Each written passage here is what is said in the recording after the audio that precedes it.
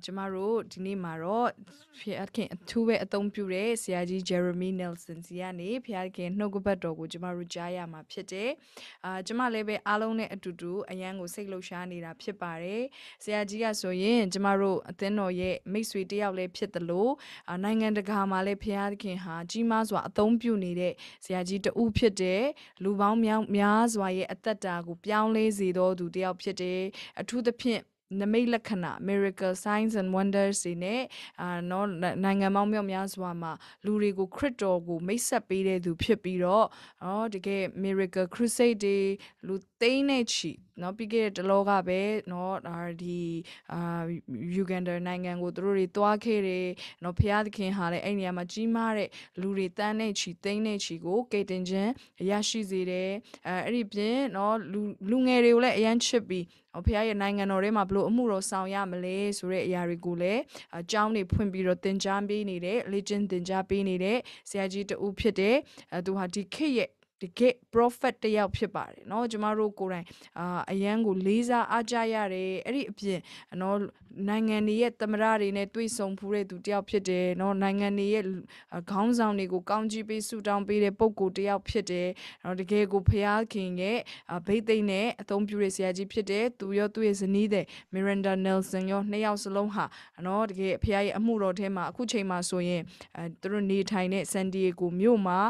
နိုးထမှုပြုတ်လောက်တာတပတ်လုံးပေါ့နော်တရက်မှမနာဘဲနဲ့သူတို့တွေ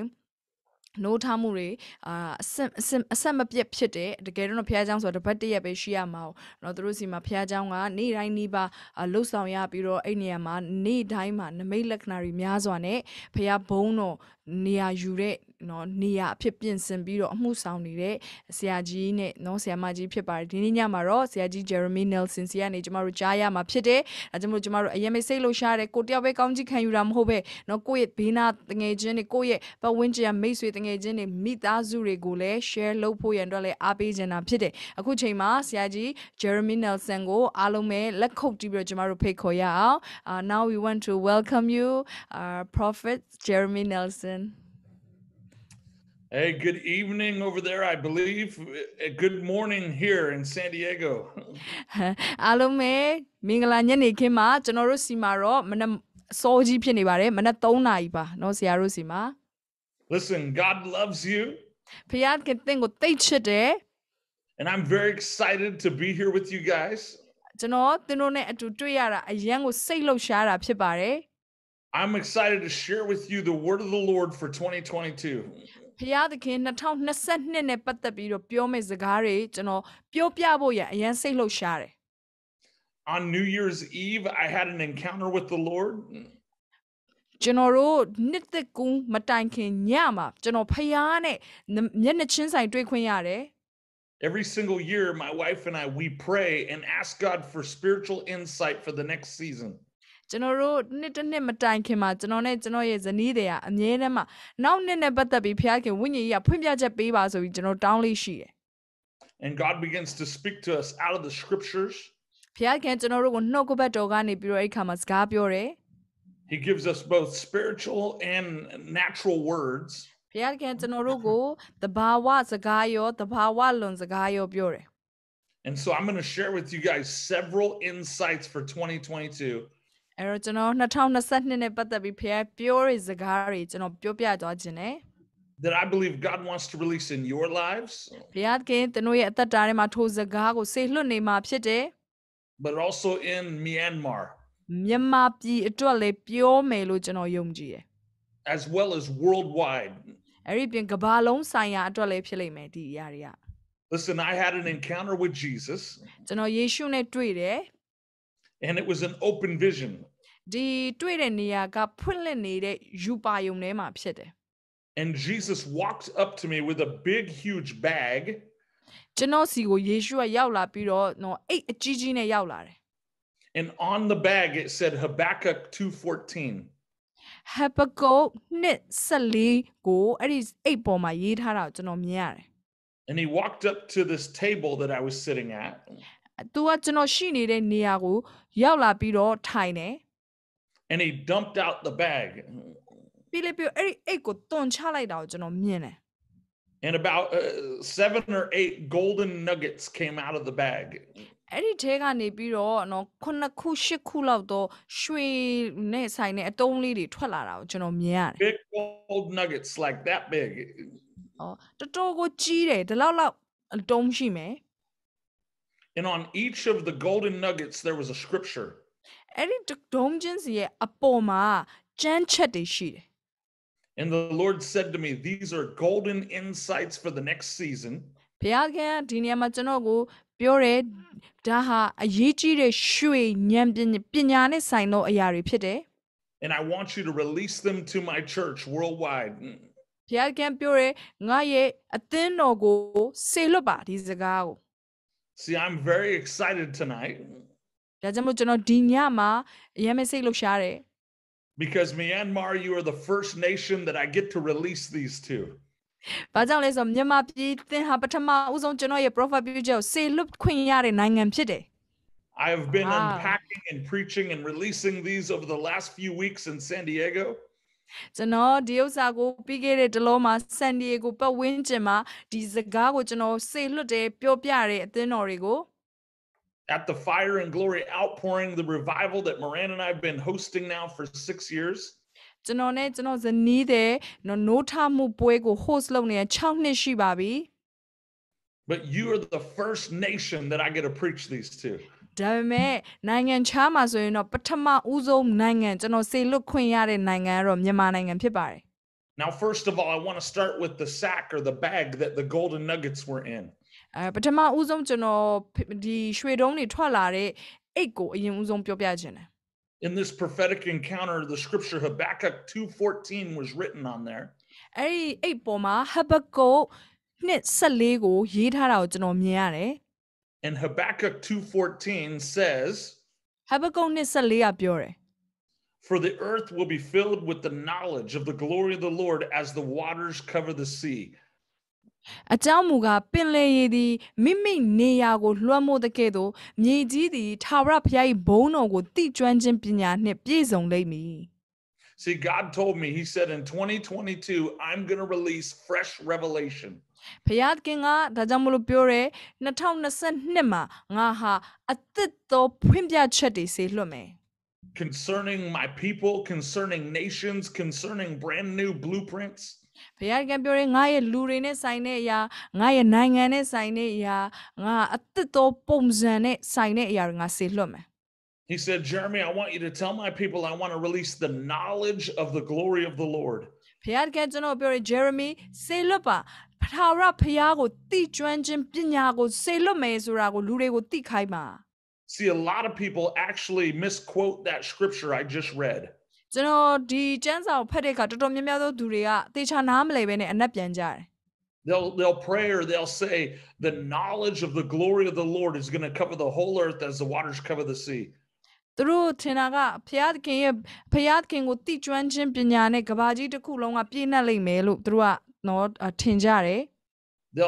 They'll forget the word knowledge. They'll just say the glory of the Lord is going to cover the whole earth. sorry သူတို့ဟာတော်တော်များများသောအချိန်မှာဘုရားသခင်ရဲ့ဘုန်းတော်ကမြေကြီးကိုလွှမ်းမိုးလိုက်မယ်အဲ့ဒီတပိုင်းကိုပဲသူတို့ပြောကြတယ်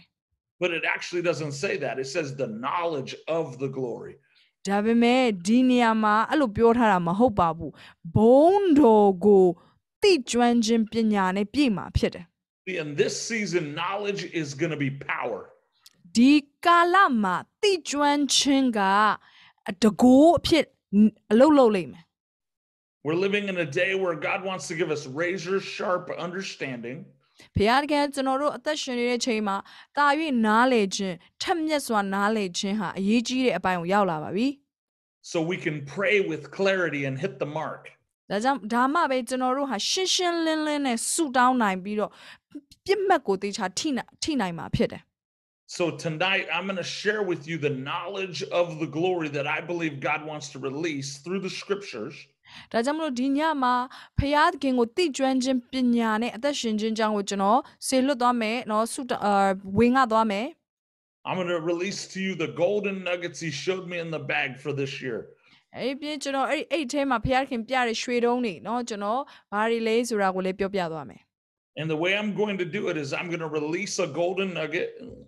ကျွန်တော်ဘလို့ပုံစံနဲ့လှုပ်သွားမလဲဆိုရင်ဒီရွှေတုံးတွေအပေါ်မှာဖျားခင်အလုပ်လုပ်တဲ့အရာကိုကျွန်တော်ဆေလွတ်မယ် and then I'm going to pray an impartation and prophesy. ပြီးရင်ကျွန်တော်တဲ့အပေါ်မှာဆုတောင်းပေးမယ် prophet ပြုမယ် So get ready. We're going to release as many golden insights as we can in the next hour. အဲကြောင့်မလို့စင်သင့်ပြင်မှာတက်နိုင်သမျှအတိုင်းဖျားခင်ပေါ်ပြတဲ့ဒီရွှေနော်အရေးကြီးတဲ့အချက်တွေကိုကျွန်တော်ပြောပြသွားမှာဖြစ်တယ် And as we do, I want to encourage you guys to write them down, to go back to them, and to begin to prophesy and pray them over yourself. အကယ်လို့သင်လက်ခံရရှိပြီးပြီဆိုရင်အဲ့ဒါတွေကိုချရေးထားဖို့အတွက်အားပေးခြင်းနဲ့ပြန်ပြီးဆုတောင်းမှာ prophet ပြန်ပြုပါကိုယ့်ရဲ့အသက်တာပေါ်မှာကြီးညာပါ The first golden nugget I want to talk about ပထမဦးဆုံးအရေးကြီးတဲ့အချက်ကပထမဦးဆုံး is John chapter 5 verse 20. ယောဟန်အခန်းကြီး9အငယ်20 This is one of my favorite scriptures in the Bible. ဒီကျမ်းချက်ကကျွန်တော်ရဲ့နော်ကျမ်းစာတစ်အုပ်လုံးမှာအနှစ်သက်ဆုံးကျမ်းချက်တစ်ပိုက်လေးဖြစ်ပါတယ် John 5:20 it says this. It Johann, says, kan "For je the nga Father ngeen na loves say?" the Son and shows him all things that he himself does, and he will show him even greater works than these, that you may marvel." ခမည်းတော်သည်သားတော်ကိုချစ်တော်မူ၍ပြုတော်မူသမျှတို့ကိုသားတော်အားပြတော်မူ၏သင်တို့သည်အံ့ဩဖွယ်ရှိစေခြင်းငှာဤမြမကတာ၍ကြီးစွာသောအမှုအရာတို့ကိုသားတော်အားပြတော်မူလိမ့်မည် See, I love this scripture because it starts out saying, "The Father loves the sons, he loves the daughters."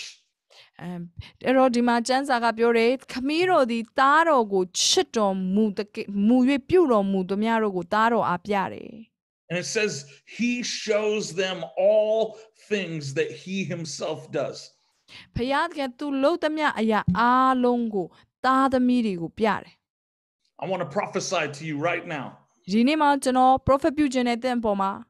Tonight, God is going to release a fresh anointing to see and to hear his word. ဖယားခင်ဒီနေ့ညမှာသင်ကိုနားလည်နိုင်သောနားမြင်နိုင်သောမျက်စိကိုပေးပြီးဖြစ်တယ် He's going to open your eyes သင်ရဲ့မျက်စိကိုသူဖွင့်ပေးမယ် to be able to see the one that he wants to minister to. ဘယ်သူကိုတွားပြီးတော့သင်ကိုအမှုဆောင်စေခြင်းလဲဆိုတော့သင်သိဖို့ရန်အတွက်သင်မျက်စိကိုဖွင့်ပေးမယ် He's going to open your ears to hear the word of the Lord for your personal walk with God. သင်ရဲ့သက်တာထဲမှာဘလို့ရှောက်လှမ်းရမလဲဆိုတာကိုနားလည်ဖို့ရန်အတွက်သင်ရဲ့နားကိုဖျားဖွင့်ပေးမယ် And he's going to release revelation that is intimate between you and him. သင်နဲ့ဖယားခင်ကြားထဲမှာယဉ်ဤကျွမ်းဝင်တဲ့နှလုံးသားသင်ကိုပေးမယ် That's going to unlock revelation in your life. သင်အဲ့လိုမျိုးဖယားနဲ့ယဉ်ဤကျွမ်းဝင်ခြင်းအပြင်တာ၍ဖယားခင်ထံကနေဖွင့်ပြချက်တွေရောက်လာလိမ့်မယ် Now, in this portion of scriptures in John chapter 5, ဒီကျမ်းစာထဲမှာယောဟန်ခန်းကြီး9ထဲမှာ it's where Jesus encounters a man at the pool of Bethesda. ယေရှုဟာဘေသေတဒအိုင်နာကလူနဲ့တွေ့ပါတယ် The Bible says there were many that were lame and blind and paralyzed waiting at the waters. အဲ့ဒီနေရာနားမှာလူတွေမျက်စိကန်းတဲ့သူကိုချို့ယွင်းတဲ့သူတွေအများကြီးရှိတဲ့ရေကန်နားမှာလဲနေကြတယ် For an angel to come down and stir the waters, and whoever would step in first will be healed of whatever sickness they had. အဲ့ဒီရေကန်ထဲမှာကောင်းကင်တမန်ကလာပြီးတော့လှုပ်ရှားတဲ့အခါမှာပထမဦးဆုံးနော်ကန်ထဲကိုဝင်နိုင်တဲ့သူကကျမ်းမာသွားတယ် How many of you know that this would have been the perfect place to do a healing crusade? အဲ့လိုနေရာကနမိတ်လက္ခဏာလုတ်ဖို့ရန်တော့အကောင်းဆုံးနေရာဖြစ်တယ်လို့ဘယ်နှယောက်ထင်လဲ But yet Jesus only prayed for one man who was lame for 36 years from his mother's womb. အဲ့တော့ဒါပေမဲ့ယေရှုကအဲ့ဒီနေရာမှာရှိသမျှလူတွေကိုကျမ်းမာစေတာမဟုတ်ပဲလူတစ်ယောက်ကိုပဲကျမ်းမာစေဆိုကျွန်တော်တို့မြင်ရတယ်36နှစ်လုံးလမ်းမလျှောက်နိုင်တဲ့လူ And we all know what happened. He prayed for the man. He got up. He took his bed up. He was healed. ယေရှုဆုတောင်းပေးတယ်ထပြီးတော့လမ်းလျှောက်လို့ပြောတယ်အဲ့ဒီလူထပြီးတော့လမ်းလျှောက်တယ်ကျမ်းမာသွားတယ် But why did Jesus only pray for that one guy at a pool that was expecting healing? ဘာကြောင့်ယေရှုကဒီလောက်လူတွေအများကြီးတဲကနေတစ်ယောက်တည်းကိုပဲကျမ်းမာစေတာလဲ See, I believe it was because he was being led of the Father. ဘာကြောင့်လဲဆိုတော့ယေရှုဟာခမည်းတော်ပြတဲ့အလုပ်ကိုသာလုပ်နေတော့ကြောင့် I believe it was because the Father loves the sons that he shows them everything. ဘာကြောင့်လဲဆိုတော့ခမီးတော်ကသားတော်ကိုချစ်ပြီးသားတော်ကိုသူလှုပ်သမျှအားလုံးကိုပြတယ် that he himself is doing. And when you follow those instructions, you will always see breakthrough. သင်ရဲ့တက်တာထဲမှာဒီဖျားခင်လမ်းပြမှုတွေနောက်ကိုလိုက်မယ်ဆိုရင်သင်ဟာအမြဲတမ်းထိုးဖောက်မှုခံစားရလိမ့်မယ်သင်တက်တာမှာ See, what I'm talking about right now ဒါကြောင့်မို့ကျွန်တော်ပြောတဲ့အခါမှာ is the seer anointing coming on people's lives. လူတွေရဲ့တက်တာထဲမှာစတင်ပြီးတော့မြင်နိုင်တဲ့ဗိတ်သိက်ခြင်းစတင်ရရှိနေကြပြီဖြစ်တယ် Where we start to have eyes to see the things that God wants to do. ကျွန်တော်ယုံကြည်ရဲ့ကျွန်တော်တို့မှာမြင်နိုင်တဲ့မျက်စိဖျားခင်စပြီးပေးလာပြီ We know as we read the rest of that chapter ကျွန်တော်တို့ဆက်ပြီးတော့ဒီကျမ်းစာကိုဖတ်မယ်ဆိုရင် that the Pharisees were not happy about the man who was healed that was lame for 36 years. ပါရီရှဲတွေကမပျော်ဘူးဆိုတာကျွန်တော်တွေ့ရတယ်38နှစ်36နှစ်လုံးနေမကောင်းတဲ့လူကျမ်းမာသွားတာမပျော်ကြဘူး And they tell Jesus, by what authority are you doing this miracle? လူတွေပြောတယ်မင်းဒီအလုပ်ကိုလုပ်တဲ့အခါမှာဘယ်သူရဲ့အခွင့်အာဏာနဲ့လုပ်တာလဲ And in John 5:19, ယောဟန်ခန်းကြီး9ငွေ19မှာ Jesus says, I'm only doing what my Father shows me. ယေရှုကလည်းသင်တို့ကငါအမှန်ကန်ဆိုသည်ကခမည်းတော်ပြုတ်သောအမှုကိုသားတော်သည်မြင်၍သာပြု၏ And then he goes on and he prophesies, the Father loves the Son. အဲ့ဒီနောက်မှာယေရှုကထပ်ပြီးတော့ prophet ပြုတယ်ခမည်းတော်ကသားတော်ကိုချစ်တယ် And he will show him even greater things than this. ခမည်းတော်ကသားတော်ဒီထက်သား၍အံ့ဩဖွယ်ကောင်းတဲ့အရာတွေကိုပြလိုက်မယ် That you would marvel.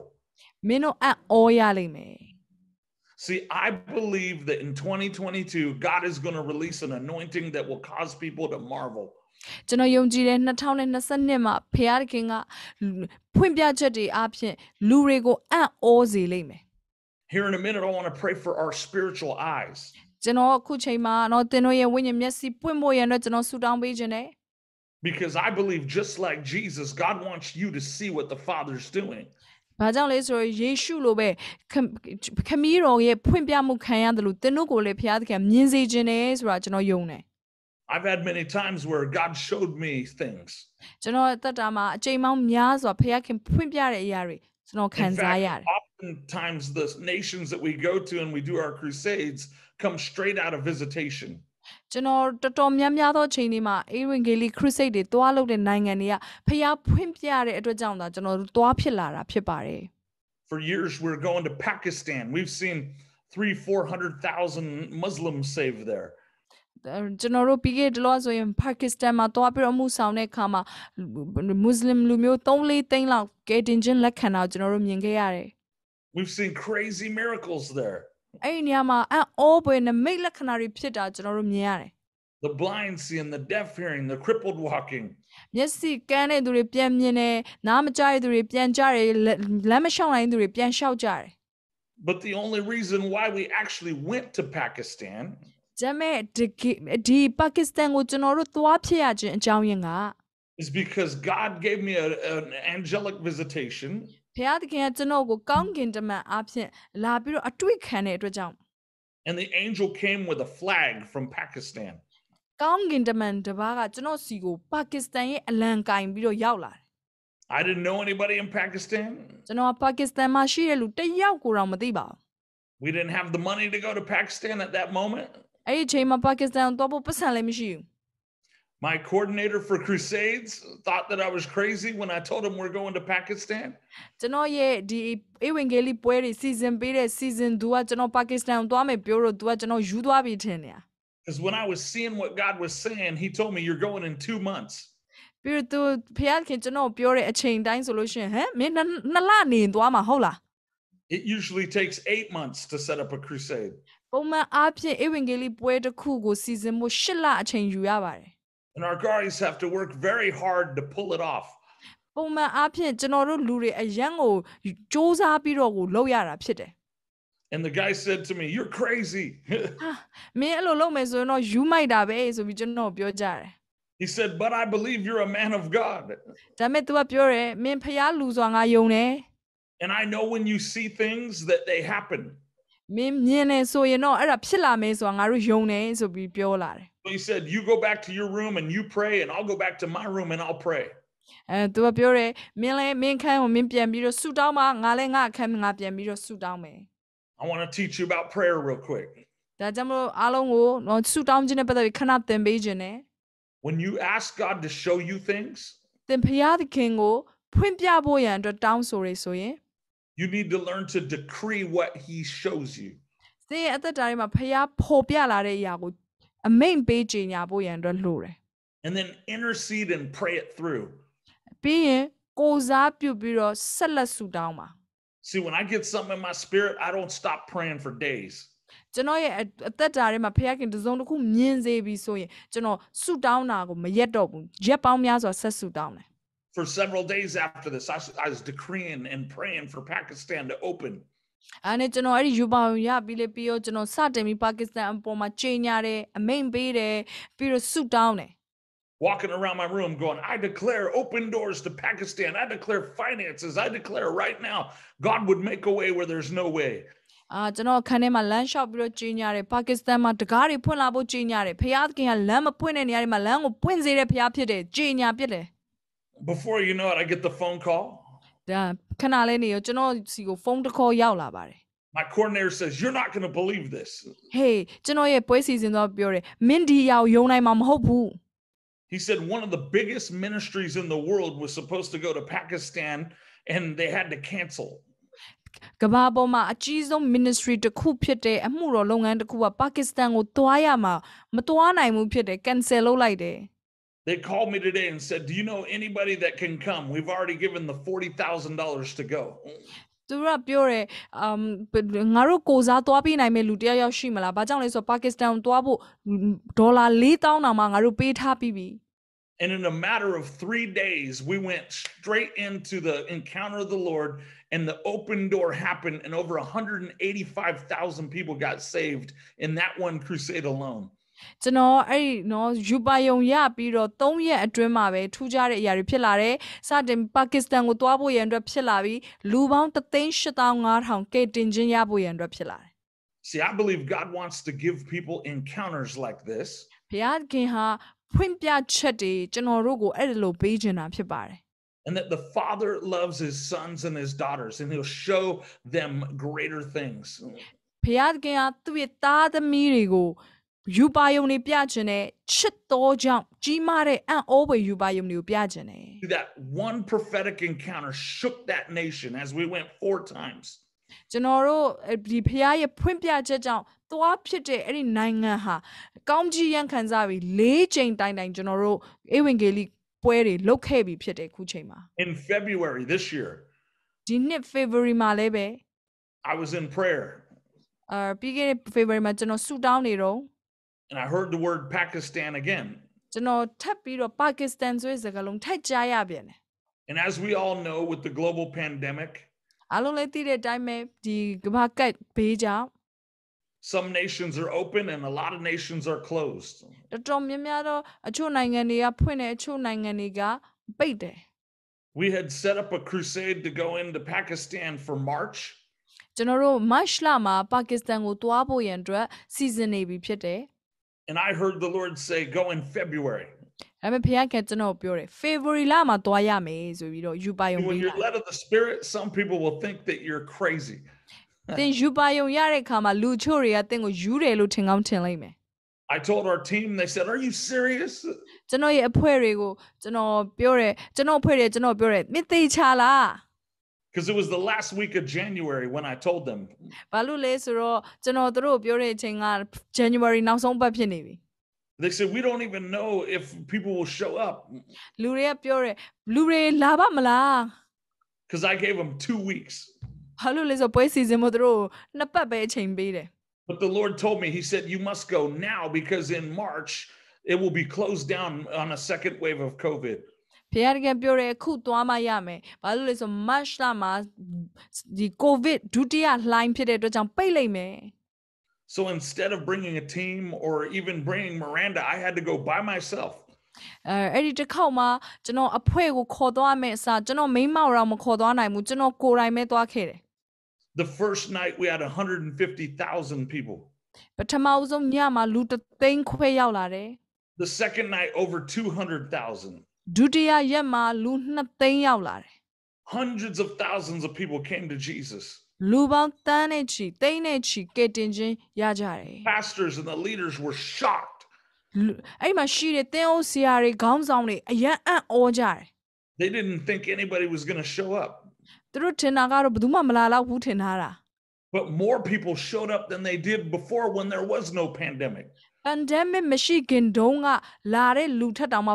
ပို့ပြီးတော့များနေသေးတယ် And as soon as I got on the airplane and left,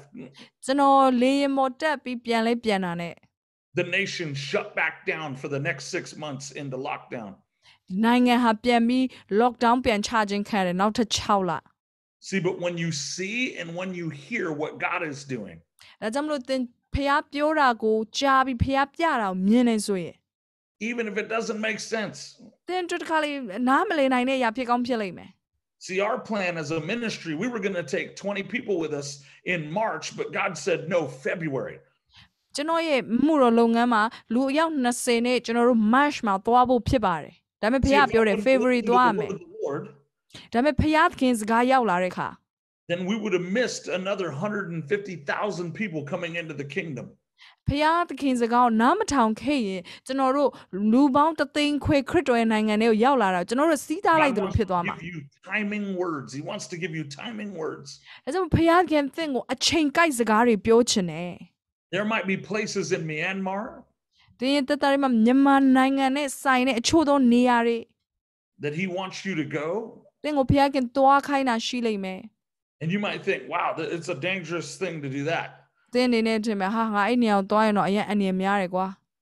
You know, I don't know if I can do business as usual. ဟာငါစီးပွားရေးကိုပုံမှန်တိုင်းလုပ်နိုင်ပါမလား But the Lord wants to give you insight to when and now. ဖျားသခင်သင်ကိုနားလေစေမယ်အခုလောက်ရမလားဘယ်တော့လောက်ရမလဲ And he'll get you in places and out of places before anybody can stop anything. လူတွေသင်ကိုစီးတားလို့မရခင်မှာပင်လင်သင်ဟာအခွင့်အရေးတွေတစ်ခုပြီးတစ်ခုကိုဖျားသခင်ဘယ်လိုသွားလာရမလဲဆိုတော့သင်ပေးလိမ့်မယ် Before you know it, people are healed, saved, delivered, and then you're gone. သင်လူတွေလည်းကျမ်းမာကယ်တင်ခြင်းရပြီးလည်းပြသင်ရမရှိတော့ဘူးအဲ့ဒီမှာ So I want to pray right now ကျွန်တော်အခုချိန်မှာဆူတောင်းပေးခြင်းနဲ့ that God would release revelation, ဖျားသခင်သင်အပေါ်မှာထိုးဖွင့်ပြချက်တွေစေလွှတ်ဖို့ that he would open your eyes, ဖျားသခင်ဒီသင်ရဲ့မျက်စိကိုဖွင့်ပေးဖို့ that as the Father loves his sons and his daughters, ခမီးတော်ဟာသားတွေနဲ့သမီးတွေကိုချစ်တယ်လို့ that he would show Myanmar what he wants to do. ဖျားသခင်ဟာမြန်မာနိုင်ငံကိုသူဘာတွေလုပ်မလဲဆိုတော့သင်နဲ့ကျွန်တော်ကိုဖွင့်ပြလိုက်မယ် So Father, I thank you right now in the name of Jesus အဖဖျားသခင်ကျွန်တော်ကျေးဇူးတင်တယ်ယခုပင် that you would open people's eyes spiritually, you'd open their ears, ယေရှုနာမ၌သူတို့ရဲ့ဝိညာဉ်မျက်စိတွေဝိညာဉ်နားတွေဖွင့်ပေးပါ we release that John 5:20 seer anointing, ယောဟန်ခန်းကြီး9အငယ်20ရဲ့ဗိသိက်ခြင်းကိုကျွန်တော်ဆေလွတ်ပါတဲ့ that you would open people's eyes to the right time, the right moment, that you would open their eyes. ကိုရောသူတို့ကိုမှန်ကန်တဲ့အချိန်မှန်ကန်တဲ့နေရာမှာကိုရောသူတို့ရဲ့ဝိညာဉ်မျက်စိနားတွေဖွင့်ပေးပါမိကြောင်းကျွန်တော်ဆုတောင်းတယ် That just like Jesus, he only ministered to that one man. ယေရှုခရစ်တော်လိုပဲလူတစ်ယောက်တည်းကိုသူအမှုတော်ဆောင်ခဲ့တယ် He was in and out very quickly, ယေရှုဟာအဲ့နေရာကိုခဏလေးဝင်သွားတယ်ခဏလေးနဲ့ပြန်ထွက်လာတယ် but that man was healed, saved, and delivered. အဲ့ဒီလူဟာချက်ချင်းပဲကျမ်းမာခြင်းခံစားရတယ်လွတ်မြောက်ခြင်းခံစားရတယ်ကယ်တင်ခြင်းခံစားရတယ် Lord, give people eyes to see and ears to hear to go after the one. ဖခင်ခင်သူတို့ကိုကိုရောအမှုဆောင်ခြင်းနဲ့လူတစ်ယောက်ဘယ်သူလဲဖွင့်ပြပါဖော်ပြပါ In Jesus' name. ယေရှုနာမ၌ဆုတောင်းပါ၏ Amen. အာမင် Come on now, listen. I want to look at a few of these nuggets here. ကျွန်တော်ဒီနေရာမှာတော့ထပ်ပြီးတော့ဖခင်ဖွင့်ပြတဲ့အရာတွေထပ်ပြောခြင်းနဲ့ One of the other golden nuggets he showed me နောက်ထပ်ရွှေတုံးတတုံးပေါ်မှာကျွန်တော်မြင်ရတဲ့အရာက is in the book of Acts chapter 10 verse 38. တမန်တော်ဝတ္ထုအခန်းကြီး10အငယ်38ဖြစ်ပါတယ် This is one of my favorite scriptures in the entire New Testament. ဒီဟာလေးကျွန်တော်ရဲ့ဒီဓမ္မသစ်ကျမ်းထဲမှာအကြိုက်ဆုံးကျမ်းပိုက်လေးတစ်ခုဖြစ်ပါတယ် because it talks about the ministry of Jesus. ဒီဟာယေရှုခရစ်တော်ရဲ့အမှုတော်နဲ့ဆိုင်တဲ့အရာတွေကိုပြောပြထားတဲ့နေရာဖြစ်တယ် I believe God wants to release this anointing to you, Myanmar. ဖျားခင်ဟာဒီဘိတ်သိက်ကိုမြန်မာနိုင်ငံကိုစေလွတ်ချင်တယ်လို့ကျွန်တော်ယုံကြည်တယ် He wants to release it to every leader, every pastor. ဒီမှာရှိနေတဲ့မှုတော်ဆောင်တွေခေါင်းဆောင်တွေအားလုံးပေါ်မှာစေလွတ်ချင်တယ် Every businessman, every businesswoman, စီးပွားရေးသမားတွေခေါင်းဆောင်တွေ every student, everyone that's listening to my voice right now. ကျောင်းသားတွေကျွန်တော်အတန်ကိုကြားသမျှသောသူတွေ Old or young, it doesn't matter. God wants to put this anointing on your life. အဲ့ဒါကြီးဖြစ်တဲ့ငယ်တွေဖြစ်တဲ့ကိစ္စမရှိဘူးဖျားခင်ဒီဘိတ်သိက်ကိုသင်ပေါ်မှာစေလွတ်ချင်တယ် It says this in Acts 10:38. တမန်တော်ဝတ္ထု It says how God anointed Jesus of Nazareth with the Holy Spirit and power, and he went about doing good, healing all who were oppressed of the devil, for God was with him. တမန်တော်ဝတ္ထုခန်းကြီး30အငယ်38ထိုအကြောင်းအရာဟုမူကားဖျားခင်သည်တန်ရှင်သောဝိညာဉ်တော်နှင့်၎င်းတကိုးတော်နှင့်၎င်းနာဇရက်မြို့သားယေရှုကိုဗိတ်သိက်ပေးတော်မူသဖြင့်ထိုသူသည်ဖျားခင်အခွင့်တော်နှင့်ယေရှုပြုလျက်မာနညှင်းဆဲသောသူအပေါင်းတို့အားချမ်းသာကိုပေးလျက်လှည့်လေတော်မူ၏. Now listen, I love this scripture ကျွန်တော်ဒီကျမ်းစာကိုသိသဘောကျတယ် because it's not talking about Paul's ministry. ဒီအရာဟာပေါလုရဲ့အမှုတော်အကြောင်းပြောတာမဟုတ်ပါဘူး It's not talking about Peter, Elijah. It's not talking about one of the prophets of old. ပေတရုတို့အေလိယတို့နော်ပြီးခဲ့တဲ့ဓမ္မဟောင်းက prophet တွေအကြောင်းပြောထားတယ်မဟုတ်ပါဘူး It's talking about Jesus. ဒီမှာယေရှုအကြောင်းကိုပြောထားတယ် And it describes to us what that anointing that was on his life looks like. ယေရှုရဲ့အပေါ်မှာရှိတဲ့ဗိတ်သိက်ခြင်းကဘလို့လဲဆိုတာကိုဖော်ပြတယ် Number one, the very last part of the verse says that God was with him. အဓိကအရာကတော့ဒီမှာဖယားသခင်ရဲ့အခွင့်တော်နဲ့လုပ်တယ်ဆိုတဲ့အကြောင်းကိုကျွန်တော်တို့မြင်ရတယ် Listen, I believe in this next season, God is going to open up our awareness of his presence. ကျွန်တော်တို့လာမယ့်ကာလမှာဖယားသခင်ကသူ့ရဲ့မျက်မှောက်တော်အတူရှိခြင်းကိုတာ၍မြင်စေလိမ့်မယ်ကျွန်တော်တို့ရဲ့ဒီတိကျွမ်းခြင်းကိုတိုးမြင့်ပေးလိမ့်မယ် He's a friend to those that are lonely, those that are scared. ဖယားခင်ဟာကြောက်ရွံ့သောသူတွေတူးတဲ့အထီးကျန်နေတဲ့သူတွေအနားမှာအမြဲတမ်းရှိတယ် He's the Prince of Peace to those that are weary.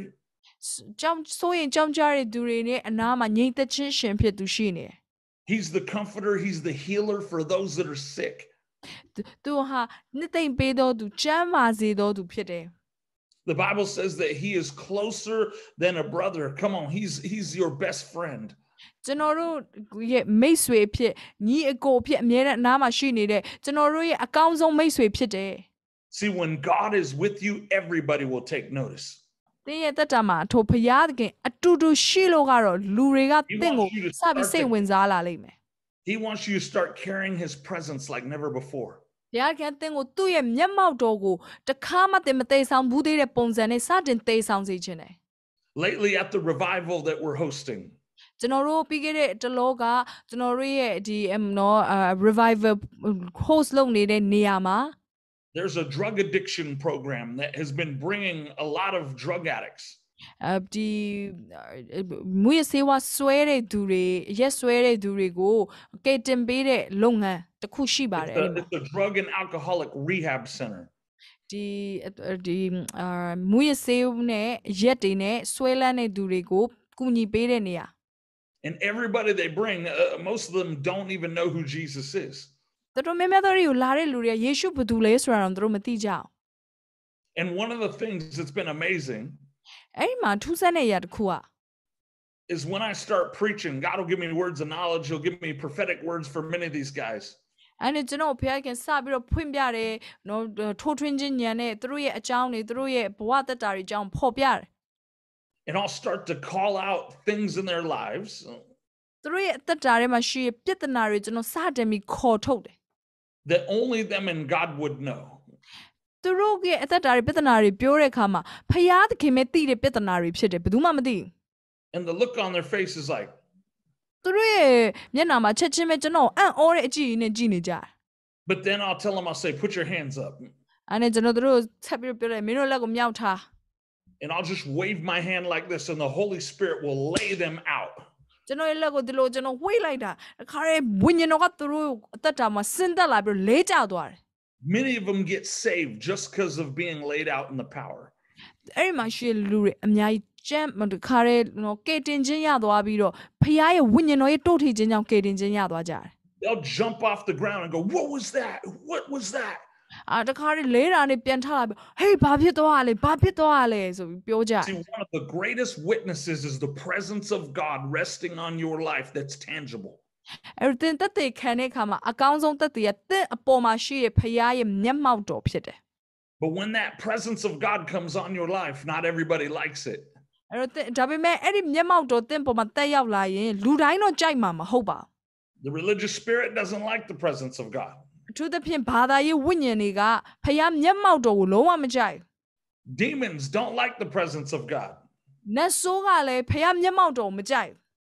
I'm telling you, when you start carrying the manifest glory, တင်တတာမှာဖခင်ရဲ့ထင်ရှားတဲ့ဘုန်းတော်ကိုတင်စတင်တည်ဆောင်ပြီးဆိုရင်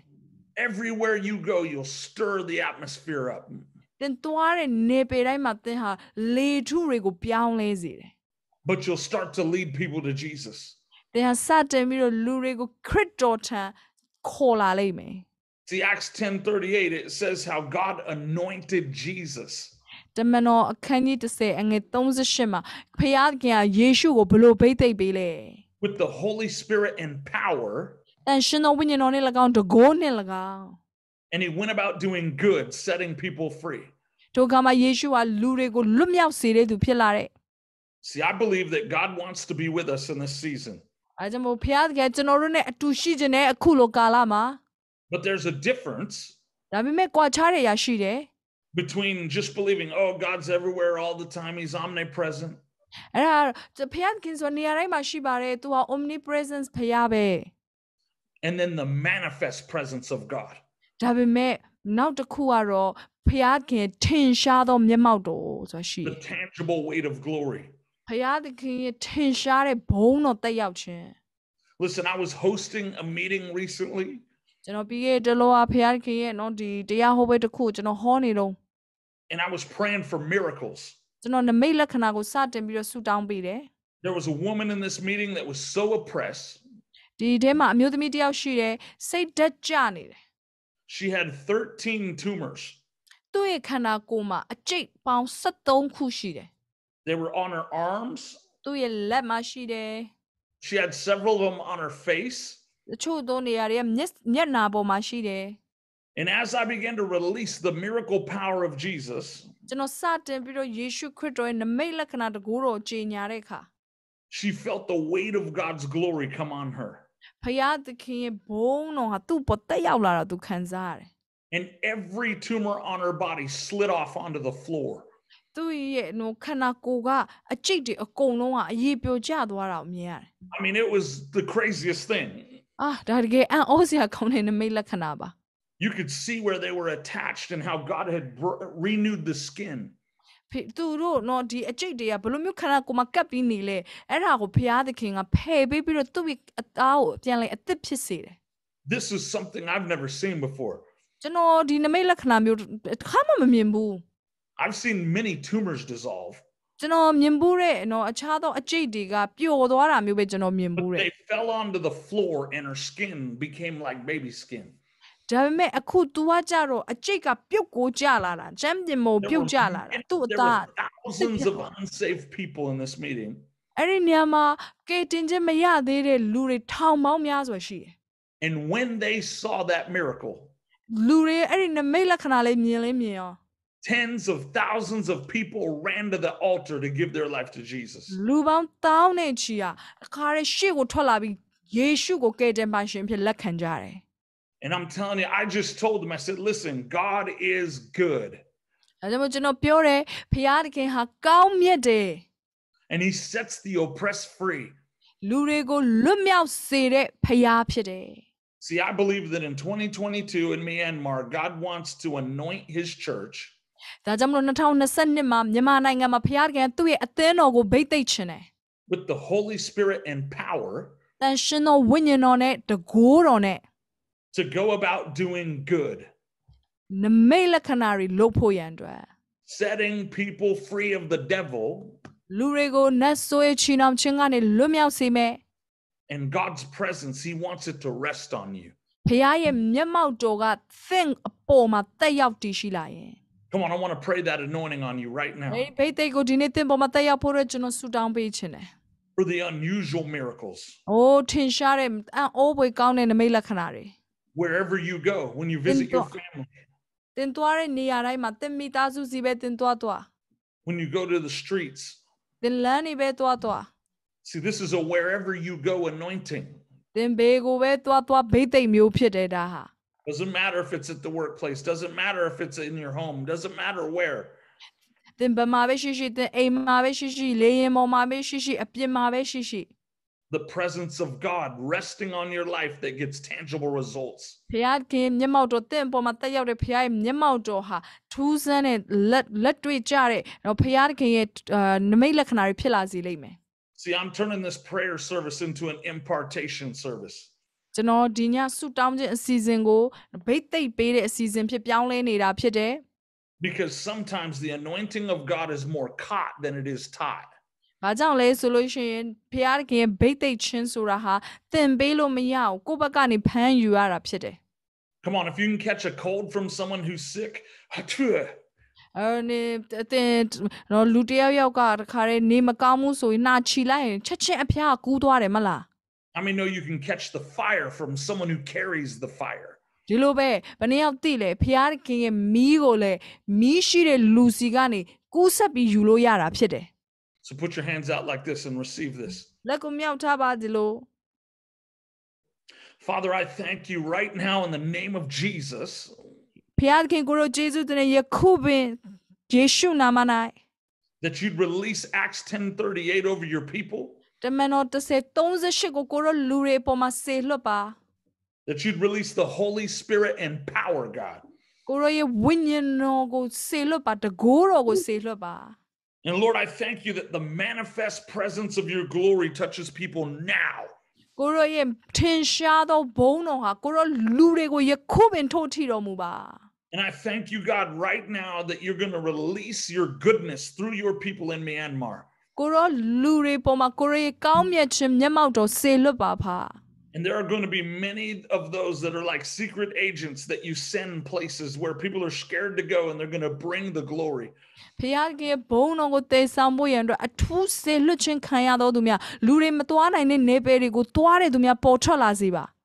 Lord, I thank you that even in the midst of control and even in the midst of persecution, God. အိုကိုရောယခုလိုကာလမျိုးထိန်ချုပ်ခြင်းခံရတဲ့ကာလညှဉ်းပန်းခြင်းခံရတဲ့ကာလမှာပင်လေ That in 2022 there's about to be an explosion of signs and wonders that the world cannot stop. 2022ဟာတကယ်ပဲအံ့ဩဖွယ်ကောင်းတဲ့ပြောင်းလဲမှုတွေနိုးထမှုတွေဖြစ်တဲ့ကာလဖြစ်စေပါ I pray for that breaker anointing to come on people now. အိုကိုရောဒီထိုးဖောက်တဲ့ဘိသိက်ခြင်းကလူတွေပေါ်မှာယခုပင်တက်ရောက်ပါမိကြောင်းကျွန်တော်ကောင်းကြီးပေးတယ် Release it to the people right now.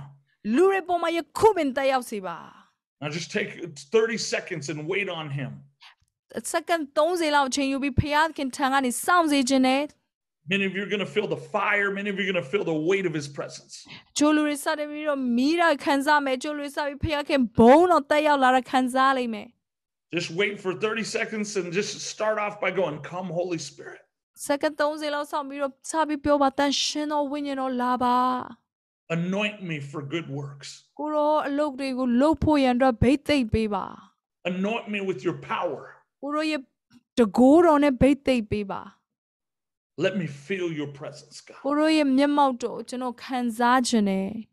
Now just wait for 15 seconds. 15စက္ကန့်လောက်ထပ်ပြီးစောင့်ရအောင်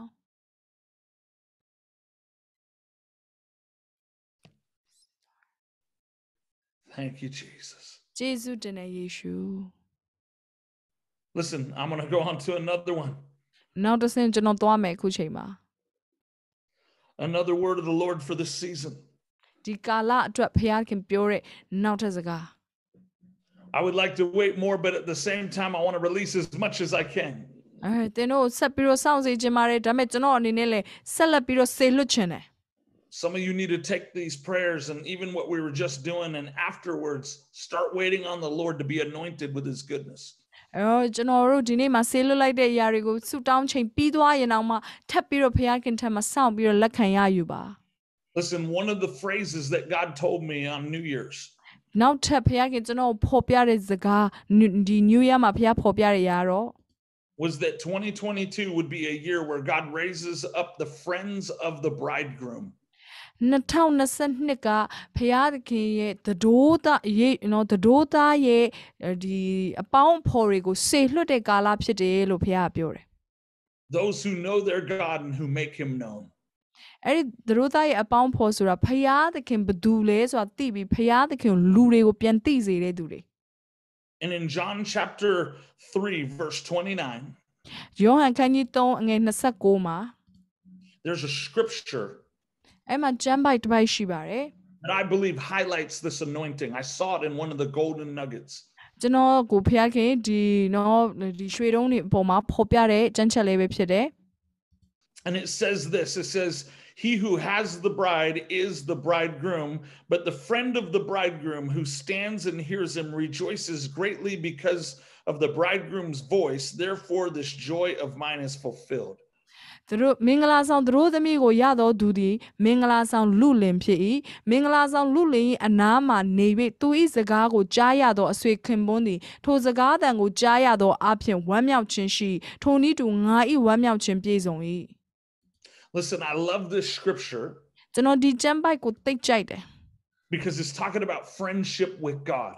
ဒီနေရာမှာဖခင်သခင်ရဲ့မိတ်ဆွေအကြောင်းကိုကျွန်တော်တို့မြင်ရတယ် How many of you know that Moses and Abraham were friends of God? ဘယ်နှယောက်သိလဲမောရှေအာဗြဟံသူတို့ဟာဖခင်ရဲ့မိတ်ဆွေတွေဖြစ်တယ် How many of you know that in the New Testament, John was a friend of God? အဲ့ဒီပြင်ဓမ္မသစ်မှာဆိုရင်လည်းယောဟန်ကဖခင်ရဲ့မိတ်ဆွေဖြစ်တယ် See, there's always a closer place to Jesus.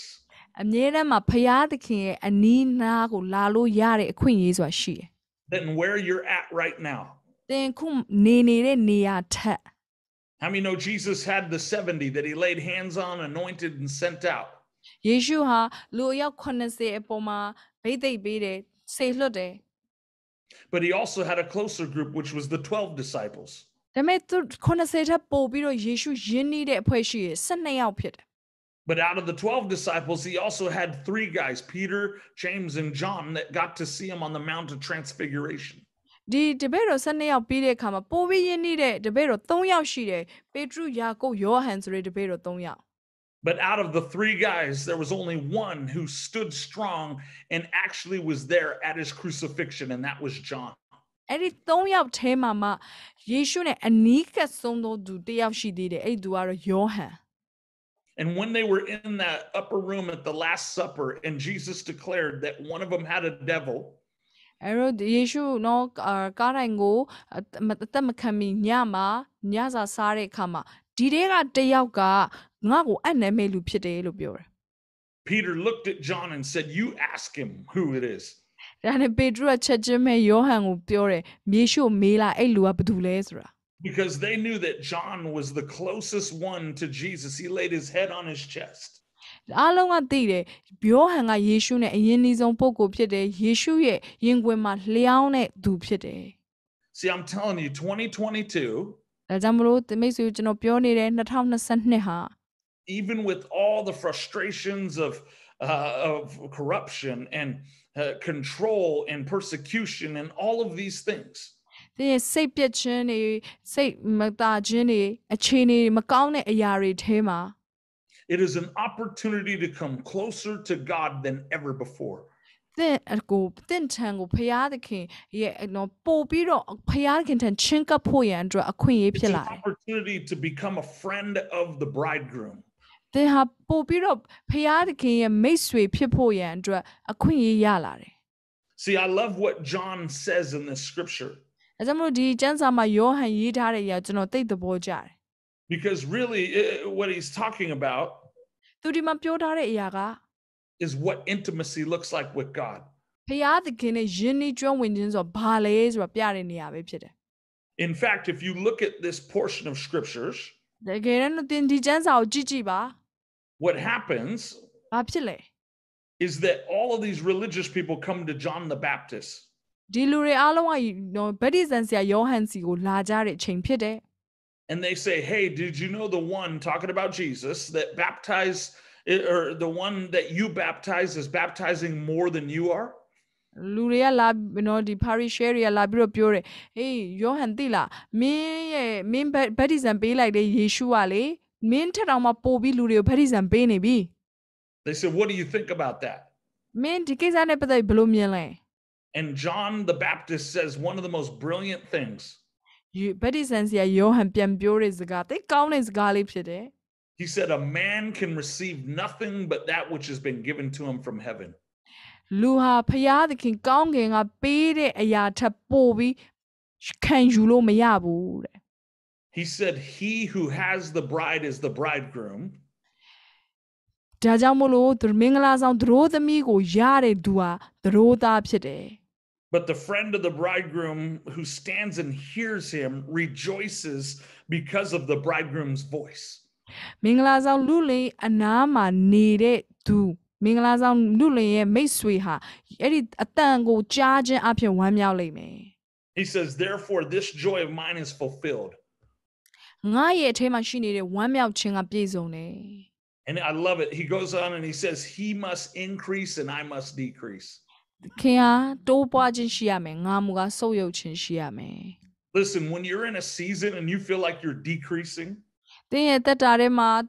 ငါရှုံးနေပြီလားငါအားနေသွားပြီလားခံစားတဲ့အချိန်တွေမှာ you feel like doors are closed, တင်းအတွက်တကားတွေပိတ်ချင်းခံရတယ်လို့ခံစားရတယ် you feel like your plans or your promises have been shut down. တင်းရဲ့နော်အစီအစဉ်တွေဂတိတော်တွေပိတ်ဆို့ခြင်းခံရတယ်လို့ခံစားနေရလား A lot of times it's in those seasons that Christ increases in your life as you decrease. တော်တော်များများသောအချိန်တွေမှာအဲ့လိုမျိုးအချိန်မှာခရစ်တော်ဟာတိုးပွားလျက်ရှိတယ်တင်းလာတော့ဆုပ်ယုပ်ခြင်းရှိမယ်ခရစ်တော်တိုးပွားလျက်ရှိတယ် But see, John understood how it worked. ယောဟန်ဟာကောင်းကောင်းနားလေတယ်ဒီအရာဘလို့အလုပ်လုပ်လဲဆိုတာ These religious people were trying to stir up strife and they were trying to stir up fighting. ဒီဘာသာရေးသမားတွေကစပြီးတော့လူတွေတယောက်နဲ့တယောက်ရန်တိုက်ပေးတဲ့အလုပ်ကိုလုပ်တယ် But John knew that his job was only to prepare the way of the Lord for Jesus. ဒါပေမဲ့ယောဟန်ကသိတယ်သူ့ရဲ့အလုပ်ကယေရှုလာမယ့်လမ်းကိုပြင်ပေးဖို့ရန်အတွက်ဖြစ်တယ် And though he was behind the scenes now and Jesus had taken the limelight, ခုနော်နောက်ကွယ်ကနေအလုပ်လုပ်တဲ့နော်လူတွေကိုဘယ်သူမှမမြင်တော့ယေရှုကိုပဲလူတွေကမြင်တော့တယ် he was showing the heart of what a true intercessor looks like. အဲ့ဒီခါမှာတကယ်ကိုစားပြုဆုတောင်းတဲ့လူတစ်ယောက်ရဲ့နှလုံးသားဘာလဲဆိုတာသင်ပေးတယ် He must increase, I must decrease. ထိုသခင်မူကားတိုးပွားခြင်းရှိပါစေငါမူကား But then he said this, he said the bride is the groom's. ဘာကြောင့်မို့လဲဆိုတော့သရိုးသမီးကိုရပိုင်သောသူကသရိုးသားယေရှုပဲဖြစ်တယ် But the friends of the bridegroom rejoice because they hear his voice. ဒါပေမဲ့သရိုးသားရဲ့မိတ်ဆွေတွေကတော့ထိုသရိုးသားရဲ့အတန်ကိုကြားရခြင်းအပြင်ဝမ်းမြောက်တယ် How many know the true motive of Christianity? ဘယ်နှယောက်သိလဲခရစ်ယာန်တွေရဲ့နှလုံးသားဟိုစာငတ်တောင်းတတဲ့အရာဟာ is not to draw all men onto yourself, but to draw them onto the bridegroom, being Jesus. ကိုယ့်ကိုလူတွေမြင်လာအောင်လုပ်ဖို့ရန်အတွက်မဟုတ်ပါဘူးခရစ်တော်ထံကိုလူတွေမြင်လာအောင်လုပ်ဖို့ရန်အတွက်ဖြစ်တယ် See, we get to rejoice in that we hear his voice and get to partner with him. အဲ့ယေရှုခရစ်တော်ရဲ့ကြည်နော်တကယ်နှလုံးသားယေရှုရဲ့ဝမ်းမြောက်ခြင်းတောင်ကြားတဲ့အခါမှာကျွန်တော်တို့ကလည်းဝမ်းမြောက်မှာဖြစ်တယ် See, every time you hear his voice and he does something, ကျွန်တော်တို့ဟာယေရှုအလုပ်လုပ်တဲ့အရာတိုင်းမှာသူအလုပ်လုပ်တဲ့အတန်ကိုကြားတဲ့အခါမှာ joy comes into your spirit. ကျွန်တော်တို့နှလုံးသားထဲမှာဝမ်းမြောက်တယ် See, and God's looking for those that would be friends in this season. ဖခင်ကဒီကာလမှာဖခင်နဲ့မိတ်ဆွေဖွဲ့မဲ့လူတွေကိုရှာနေတယ် Those who do desire to be the closest to his heart that they possibly can. ဖခင်နှလုံးသားနဲ့အနီးကပ်ဆုံးတတ်နိုင်သမျှအတိုင်းရှိချင်တဲ့သူတွေနဲ့ဖခင်အလုပ်လုပ်ချင်တယ် And I believe there's a friend of the bridegroom anointing he wants to release right now. ဒီနေရာမှာဖခင်ဟာစတင်ပြီးတော့ဒရိုးသားရဲ့မိတ်ဆွေဘိတ်သိက်ခြင်းကိုစေလွှတ်ချင်တယ် Listen, don't just settle with being a part of the 70, being a part of the congregation. ဒါကြောင့်ကျွန်တော်အားပေးခြင်းနဲ့ဖခင်เจ้าတစ်ခုမှာပါဝင်နေုံနဲ့ပဲဂျင်းနဲ့မနေပါနဲ့ Or a part of the numbers, the masses of people. လူအုပ်ကြီးထဲမှာရှိတဲ့လူတစ်ယောက်အနေနဲ့ပဲ Don't just settle with being disciples, just the 12. တပည့်တော်12ယောက်ထဲမှာပါတဲ့တစ်ယောက်အနေနဲ့ပဲကိုယ့်ကိုယ်ကိုဂျင်းနဲ့မနေပါနဲ့ Come on, you want to be part of the 3. You want to be part of the 1. သင်ဟာယေရှုရဲ့အနီးနားမှာနေခွင့်ရတဲ့လူ3ယောက်ဒါမှမဟုတ်ရင်အဲ့ဒီယေရှုရဲ့အနီးဆုံးမှာနေခွင့်ရတဲ့သူတစ်ယောက်ဖြစ်ချင်တဲ့ဆန္ဒရှိပါ See, Peter, James, and John saw the glory of the Lord when he was transfigured on the mountain.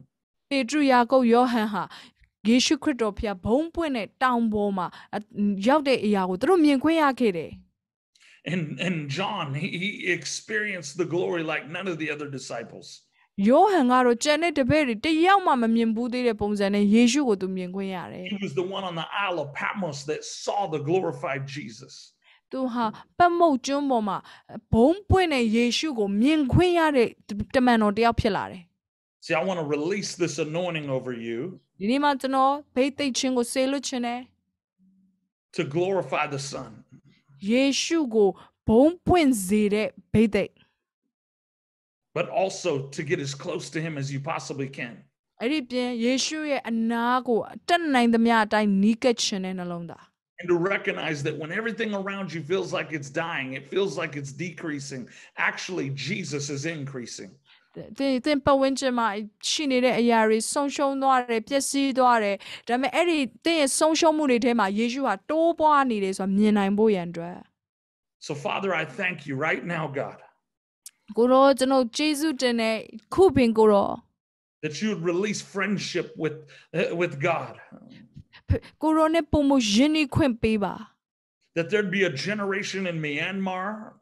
မြန်မာနိုင်ငံမှာမျိုးဆက်တွေပေါ်ထွက်လာစေပါ who'd be so stirred to hunger, ကိုရောအထဲမှာစာငတ်ခြင်းကြီးစွာရှိတဲ့လူတွေ so stirred for a passion for your presence, တောက်လောင်မှုတွေနဲ့ပြေဝတဲ့သူတွေ a generation that you would share your secrets with, ကိုရောရဲ့နှလုံးသားဘလို့ဝတ်ချက်တွေကိုရောပြောလို့ရတဲ့မျိုး a ဆက် generation that you would show your glory to. ကိုရောရဲ့ဘုန်းတော်ကိုပြသလို့ရတဲ့မျိုးဆက် Lord, release the dreams and the visions and the transfiguration encounters, God, အိမ်မက်ယူပါယုံနေကိုရောသူတို့ကိုဖွင့်ပြပါ where we begin to see you in your glory. ကိုရောရဲ့ဘုန်းတော်ကိုသူတို့ကိုဖွင့်ပြပါ And Lord, I pray right now ကိုရောယခုပင်ကျွန်တော်ဆုတောင်းပါ၏ that you would release an anointing to hear the voice of God. ဖယားသခင်ရဲ့အသံကိုကြားတော်သူများဖြစ်ဖို့အတွက်ဗိတ်သိက်စေလွတ်ပါ Listen, God's going to turn the volume up on his voice. ဖယားကသူ့ရဲ့အသံကို volume ချဲ့ပေးမယ် Many of you are going to start to hear things and see things ဒီနေ့မှရှိအချို့လူတွေစပြီးတော့ဖယားရဲ့ဖွင့်ပြချက်တွေမြင်လာမယ်ကြားလာမယ် I'm telling you, Sarah, there's going to be testimonies that come out of this meeting ဒီမှာတော့တသက်ခံချက်တွေအများကြီးထွက်လာမယ်ဆိုတော့ကျွန်တော်ယုံကြည်တယ်ဆာရာ where thousands of people are going to start to say, what I'm hearing, and I'm having dreams. I'm having encounters with God like never before. လူပေါင်းထောင်နဲ့ချီဟာဖယားသခင်ထံကနေအိမ်မက်တွေယူပါယုံနေရရှိလာတာကိုတသက်ခံလိမ့်မယ် Deep, intimate friendship type experiences with God. ဖယားသခင်နဲ့နက်ရှိုင်းစွာတိကျွမ်းခြင်း We release the prophetic word of the Lord in Jesus' name. ယေရှုနာမ၌ပရောဖက်ပြုချက်ကိုကျွန်တော်တို့ဆေလွတ်ပါတယ် Amen. Amen. Now listen, I want to go on to the next golden nugget. နောက်ထပ်တော့အရာတစ်ခုကိုကျွန်တော်သွားချင်တယ် And it's found in James chapter 5, 16 through 18. ယောဟန်ခန်းကြီး9အငယ်20 sorry 5:15 Yes, John 5,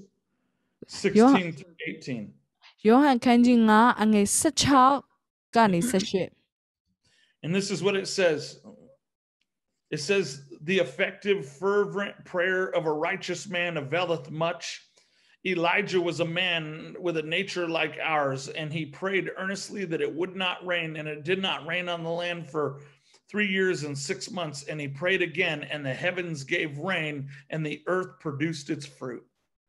Yaakov ပြောတာနော် Yaakov ခန်းကြီး9အငယ်16ကနေပြီးတော့18ဖြစ်တယ်ဒီမှာ19ကနေသူစဖတ်တယ်နော်အေလိယသည်ငါတို့ကဲ့သို့လောကဒန်၌ကျင်လေသောသူဖြစ်တော်လေမိုးမရွာမိကြောင်းအထူးသဖြင့်ဆူတောင်းသောအခါ3နှစ်နဲ့6လပတ်လုံးမြေပေါ်သို့မိုးမရွာဘဲနေ၏တဖန်ဆူတောင်းသောအခါမိုးကောင်းကင်သည်မိုးရွာစေ၏မြေကြီးသည်လည်းမိမိအသီးကိုသီးလေ၏ Listen, as you guys are hosting this national prayer service every single night, ကျွန်တော်တော့ဒီမှာညတိုင်းမှာသူတို့နိုင်ငံအတွက်ကိုစားပြုဆုတောင်းခြင်းတွေလုပ်ကြတယ် God wants you to know that He's anointed you for effective prayer. ဖခင်သခင်တင့်သိစေခြင်းနဲ့ထိရောက်တဲ့ဆုတောင်းခြင်းအတွက်ဖခင်တင့်ကိုဗိတ်သိက်တယ် You see, the prayers of a righteous man, righteous woman availeth much. ဒီနေရာမှာပြောထားသလိုပဲသူတော်ကောင်းဆုတောင်း၍အရှိန်ကြီးသောပထနာသည်အလွန်တကိုးပါ၏ So, but I love what it says. It says, the writer here, James, ဒီနေရာမှာနော်ဒီရောက်ရေးတဲ့သူကယာကုပ်ဖြစ်ပါတယ် made it a point to slip this one point into the scripture. ဒီဟာကိုသူဟာပါအောင်ကိုရေးခဲ့တယ် He said Elijah was a man with a nature like ours, but he earnestly prayed. အေလိယသည်ငါတို့ကဲ့သို့လောကဓာတ်၌ကျင်လေသောသူဖြစ်တော်လေဆိုပြီးသူထည့်ရေးတယ် See, what he was saying was, listen, Elijah was a human just like you and just like me. သူပြောချင်တာကအေလိယကမင်းနဲ့ငါတို့လိုပဲလူတစ်ယောက်ပါပဲ With like passions and like ways, in some translations it says. ဒီခြားသော translation မှာတော့ဘယ်လိုပြောလဲဆိုလို့ရှိရင်အေလိယလည်းပဲငါတို့လိုပဲခံစားချက်ရှိတဲ့လူတစ်ယောက်ပါ And it goes on and it says that he prayed earnestly, the heavens were shut up from rain, and then he prayed earnestly and they opened. သူဟာတော့စိတ်အားကြီးစွာနဲ့ကောင်းကင်ကိုပိတ်ဖို့ရန်အတွက်ဆုတောင်းတယ်ပြီးတဲ့အခါစိတ်အားကြီးစွာနဲ့ကောင်းကင်ပြန်ဖွင့်ဖို့ရန်အတွက်ဆုတောင်းတယ် See, what James is saying is that even though you might be a natural person, you can get into the supernatural. ပြောချင်တာကယာကုပ်ကပြောချင်တဲ့အရာကမင်းဟာတဘာဝလူဖြစ်နေရင်တော့မှတဘာဝလူနေပယ်တွေကိုဝင်ပြီးတော့ဆုတောင်းလို့ရတယ် If you learn to pray earnestly သင်ဟာစိတ်အားကြီးစွာနဲ့ဆုတောင်းမယ်ဆိုရင် and you live right, သင်ဟာမှန်ကန်စွာအသက်ရှင်မယ်ဆို and ရင် you listen to the voice of God, ဖခင်ရဲ့တန်ကိုသင်နားထောင်နေသူဖြစ်တဲ့ဆိုရင် mountains will move at your prayers. သင်ရဲ့ဆုတောင်းခြင်းအဖြစ်တောင်းနေဟာရွှေ့လိမ့်မယ် See, I've had many times in my life ကျွန်တော်ရဲ့သက်တာထဲမှာအချိန်ပေါင်းများစွာမှာ where God sent me to nations ဘုရားခင်ကျွန်တော်ကိုနိုင်ငံတွေကိုဆေလွတ်တဲ့အခါ and supernatural signs and wonders happen. တဘာဝလွန်အရာတွေဖြစ်လာတယ် I remember the first time I went to Australia, ပထမဆုံးကျွန်တော် Australia ကိုသွားတဲ့အခါမှာ the Lord told me to preach on the winds of change. ဘုရားခင်ကျွန်တော်ကိုအပြောင်းလဲဖြစ်စေသောလေအကြောင်းဟောခိုင်းတယ် How God was going to breathe upon that city. ဘုရားခင်ဟာသူ့ရဲ့လေကိုအဲ့ဒီမြို့ပေါ်မှာဆေလွတ်မယ်ဆိုတဲ့အကြောင်း And that the Holy Spirit would release a wind of change in that region. အဲ့ဒီမြို့မှာတန်ရှင်သောဝိညာဉ်တော်ရဲ့လေတက်ရောက်လာပြီးပြောင်းလဲလာမယ်ဆိုတဲ့အကြောင်း And I kept praying on the plane, Lord, release the winds of change. Lord, release the presence of God. အဲ့ဒီကျွန်တော်လေပေါ်မှာဆူတောင်းနေကိုရောမျက်မှောက်တော်ကိုဆေလွတ်ပါပြောင်းလဲစေမယ့်လေကိုဆေလွတ်ပါ I kept praying, Lord, blow every demonic thing out of that region that hinders the move of God. အဲ့နေပယ်မှာဖျားခင်အလုံးလုံးချင်းကိုစီးတားတဲ့နတ်ဆိုးနဲ့ဆိုင်တဲ့အရာတွေအားလုံးကိုဖယ်ထုတ်ပေးပါ So you get what you pray. သင်ဆူတောင်းတဲ့အတိုင်းရတယ် So when I got to that place, အဲ့နေရာကိုကျွန်တော်လည်းရောက်ရော I was very jet lagged because I just flew 30 hours. ကျွန်တော်အရန်ကိုတော့ပင်ပန်းသွားပြီဖြစ်တယ်ဘာလို့လဲဆိုတော့နိုင်ပေါင်း30လေရင်စီးရတဲ့အတွက် But I had been praying fervently on the plane. ကျွန်တော်နိုင်ပေါင်းများစွာလေရင်ပေါ်မှာအားကြီးစွာဆူတောင်းခဲ့တယ် That night I got up to preach. All I wanted to do was sleep. ကျွန်တော်တရားဟောတဲ့အိမ်ညမှာဟောတဲ့အချိန်မှာကျွန်တော်လှုပ်ချင်ဆုံးရာအိတ်ချင်တာပါပဲ But because of my earnest prayer, the anointing came on me. ဒါပေမဲ့ကျွန်တော်ရဲ့ဆူတောင်းထားတဲ့ဗိတ်သိက်ချင်းကြောင့်မလို့ဗိတ်သိက်ချင်းကကျွန်တော်အပေါ်ရောက်လာတယ် And I began to prophesy the winds of heaven. ကျွန်တော်ဖျားတခင်ရဲ့လေအကြောင်းကိုကျွန်တော် prophet ပြုတယ် That God would release signs and wonders. ဘုရားခင်နမိတ်လက္ခဏာတွေကိုဆေလွတ်ပါမိကြောင်း He would clear a pathway for revival to come in that nation. နိုးထမှုတက်ရောက်လာဖို့ရန်အတွက်လမ်းတွေကိုဖွင့်ပေးပါမိကြောင်း After the meeting, they took Miranda and I home to the hotel. We fell asleep. ကျွန်တော်တို့တော့စီဝေးလေးပြီးတော့ကျွန်တော်နဲ့ကျွန်တော်ဇနီးတွေကိုသူတို့ဟိုတယ်ခေါ်သွားတယ်ကျွန်တော်တို့အိပ်ပျော်သွားကြတယ် The next day, the pastor picked us up and said, "Do you guys know what happened last night?" ကျွန်တော်တို့နောက်နေ့မနေ့ကျတော့တင်းအောင်ဆရာလာခေါ်တယ်လာကြိုတဲ့ခါပြောတယ် Hey မနေ့ညဘာဖြစ်လဲဆိုမင်းတို့သိလား He said, "Jerame, you prophesied the winds of change." Jerry မင်းမနေ့ကလေပြောင်းလဲမှုဖြစ်စေတော့လေเจ้าအောင်မင်း prophet ပြုခဲ့တယ် That God was going to breathe on our city. ငါတို့မြို့ပေါ်မှာဖျားခင်စေလွတ်မိကြအောင် You released the winds. အဲ့ဒီလေကိုမင်းစေလွတ်လိုက်တယ် He said, after we dropped you off and you went to sleep, we had the highest recorded winds in the history of our nation. မင်းတို့လည်းဟိုတယ်မှာအိပ်ပျော်နေတဲ့အချိန်မှာငါတို့နိုင်ငံမှာအကြီးမားဆုံးသောလေတိုက်ခတ်မှုဖြစ်တယ် Blew through that city that night. အဲ့ဒီမြို့ကိုအဲ့ညမှာစေလွတ်ခြင်းခံရတယ် We didn't even hear a sound because we were so jet lagged. We slept through it all. ကျွန်တော်တို့ကတော့လုံးဝမသိဘူးဘာဖြစ်လို့ဆိုတော့လေရင်စီးပြီးအရန်ပင်ပန်းလုံးလို့အိပ်ပျော်သွားကြပြီ Within 2 months, worldwide revival broke out in that region. အဲ့ဒီမြို့မှာလာတဲ့2 လအတွင်းမှာကမ္ဘာလုံးဆိုင်ရာနိုးထမှုဖြစ်လာတယ် See, when you pray earnestly and you pray as someone who is living right with God, သင်ဟာအားကြီးစွာနဲ့ဆုတောင်းမယ်ဖခင်ရှင်မှာဖြောင့်မတ်စွာအသက်ရှင်ပြီးဆုတောင်းမယ် you can prophesy and even the heavens will listen. သင် prophet ပြုရင်ကောင်းကင်ကပါသင်ရဲ့စကားကိုနားထောင်လိမ့်မယ် You can stop war. သင်ဟာစစ်မှတ်တွေကိုရပ်တန့်စေလိမ့်မယ် You can stop attacks of the devil. နတ်ဆိုးတိုက်ခိုက်မှုတွေကိုရပ်တန့်စေလိမ့်မယ် You can rout the enemy from your family. သင်ရဲ့မိသားစုနောက်ဆက်နေတဲ့ရန်သူကိုပင်သင်ဖယ်ရှားနိုင်လိမ့်မယ် You can release miracles. နမိတ်လက္ခဏာတွေသင်ဟာစေလွတ်တဲ့လူဖြစ်လိမ့်မယ် I believe God wants to anoint not just individuals, but a whole generation.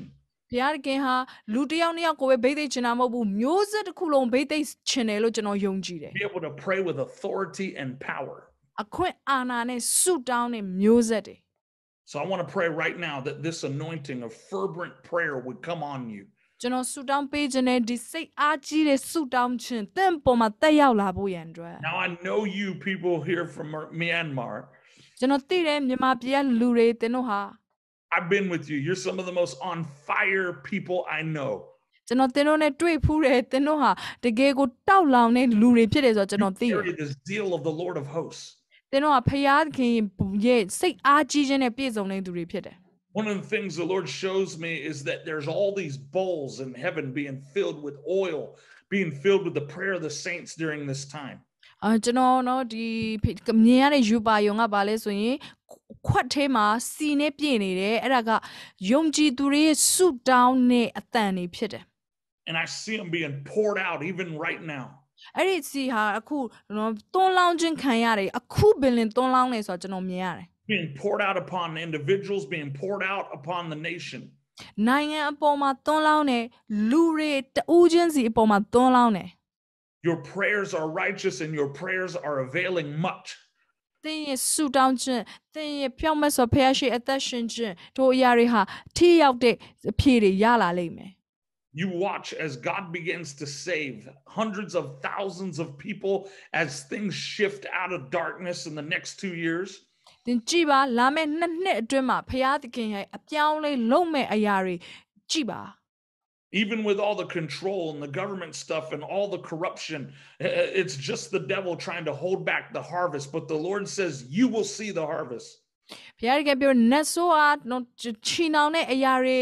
နတ်ဆိုးရဲ့ဖျက်ဆီးဖို့လုပ်တဲ့အရာတွေလူတွေကိုအသုံးချပြီးလုပ်တဲ့အရာတွေအားလုံးဟာဖခင်သခင်ပြန်လဲပြီးတော့စီရင်လိမ့်မယ် And I see the rains coming now. ဘုရားသခင်မိုးယခုပင်တက်ရောက်နေတယ်ဆိုတာကျွန်တော်မြင်ရတယ် I believe that signs and wonders are going to be released even in this season. နမိတ်လက္ခဏာတွေဒီအခုခေတ်ကာလမှာပင်စေလွတ်ခြင်းခံစားမယ်ဆိုတော့ကျွန်တော် Just မြင်ရတ as ယ် the rain comes down from the heavens ရေဟာမိုးရေတွန်းလောင်းတယ်လို့ပဲ in a supernatural downpour. တဘာဝလွန်တွန်းလောင်းခြင်းခံစားရမယ် Oh, I'm telling you, God's going to open up the floodgates of Myanmar. မြန်မာနိုင်ငံရဲ့ကောင်းကင်တကားတွေဘုရားသခင်ဖွင့်ပေးလိုက်မယ် He's going to open up the floodgates in the natural, but he's also going to open up the floodgates in the spirit. ဝိညာဉ်ရေးနေပေကဒီကောင်းကင်တကားတွေကိုဖွင့်ပေးရင်တော့မကဘူးမြေကြီးကကောင်းကင်တကားတွေလည်းဘုရားသခင်ဖွင့်ပေးလိုက်မယ် I'm telling you, get ready because harvest is going to come like never before because of this time of national prayer. အစင်သင့်ပြင်မှာသင်ရဲ့ရိတ်သိမ်းခြင်းကာလဟာမကြာတော့ဘူးရောက်တော့မှာဖြစ်တယ်။ဘာကြောင့်မလဲသင်တို့ရဲ့ဆုတောင်းခြင်းကြောင့်ဖြစ်တယ် And so, Father, I thank you right now ။ဘုရားကျွန်တော်တို့ယေရှုတင်တဲ့ယခုပင် for what you're showing me in the heavenly realm. ကိုရောဝိညာဉ်ရဲ့နေပင်မှာကျွန်တော်ကိုပြတဲ့အတိုင်းပဲ That hundreds of thousands of angels are being released right now to Myanmar. မြန်မာနိုင်ငံပေါ်မှာကောင်းကင်တမန်သိန်းနဲ့ချီကိုရဆေလွတ်ပါ And even over the Burmese people all around the world that are watching in their nations that they're at. ။အိုးကိုရောကမ္ဘာလုံးဆိုင်ရာအနေအသီးသီးကမြန်မာလူမျိုးတွေသူတို့နိုင်ငံကိုကြည့်ရှုနေတဲ့သူတွေ Lord, I thank you for an anointing for the prayers and the promises to be released right now. ကိုရောရဲ့ဂတိတော်ကိုရောရဲ့ဗိတ်သိက်ခြင်းဘုန်းတော်အားလုံးကိုရောဆေလွတ်ပါမိကြောင်းကျွန်တော်ဆုတောင်းပါတယ် And I thank you for revival rain, God. ကိုရောနိုးထမှုမိုးတော့ကိုရောကိုယေရှုတင်တယ် Lord, an internet revival internet နိုးထမှုတွေ and a natural revival, God, in these next 2 years. ကိုရောလာမယ့်နှစ်အတွင်းမှာတဘာဝနေပေမှာလဲကိုရောနိုးထမှုတွေများစွာဖြစ်စေမယ်ဆိုကျွန်တော်ယုံကြည်တယ် I'm telling you, you're going to see things shift even in the second half of this year. အထူးသဖြင့်ဒီနှစ်ရဲ့ဒုတိယအပိုင်းမှာเนาะအလေပိုင်းလောက်မှာနှစ်တဝက်ကျော်မှာသင်စပြီးတော့အပြောင်းလဲကိုစတင်မြင်ရလိမ့်မယ် And there's going to be mass souls that come into the kingdom once again. ဖခင်နိုင်ငံတော်တဲကိုလူတွေတိမ့်နဲ့ချီဝင်လာတာကိုသင်မြင်ရလိမ့်မယ် But where before it was hundreds and even thousands, အရင်တော့ကနော်ယာနဲ့ချီထောင်နဲ့ချီဖြစ်ကောင်းဖြစ်မယ် in this next season, it's going to be tens of thousands. လာမယ့်ကာလမှာတော့တောင်းနဲ့ချီဖြစ်လိမ့်မယ် Gathered outdoor, being touched by the presence of God. အော်အပြင်ကိုထွက်ပါလူတွေများစွာဟာအပြင်မှာခရစ်တော်ရဲ့တို့ထိခြင်းတွေခံစားရလိမ့်မယ် I'm telling you, I see the outdoor festivals, I see the outdoor stuff. ကျွန်တော်မြင်ရတယ်လဟာပြင်အရာတွေလောက်တာကိုကျွန်တော်မြင်ရတယ်လဟာပြင်ပွဲတွေ I don't care what any government says, and I don't care what anybody tries to say is going to happen. ဘေးအစိုးရကဘာပဲပြောပြောသင်တို့လုပ်တဲ့အရာကိုကျွန်တော်မြင်ရတယ် You watch, even by the end of this year in 2022, there's going to be a harvest anointing that hits. ဒီနှစ်ရဲ့နှစ်ဆုံးမှာပင်လျင်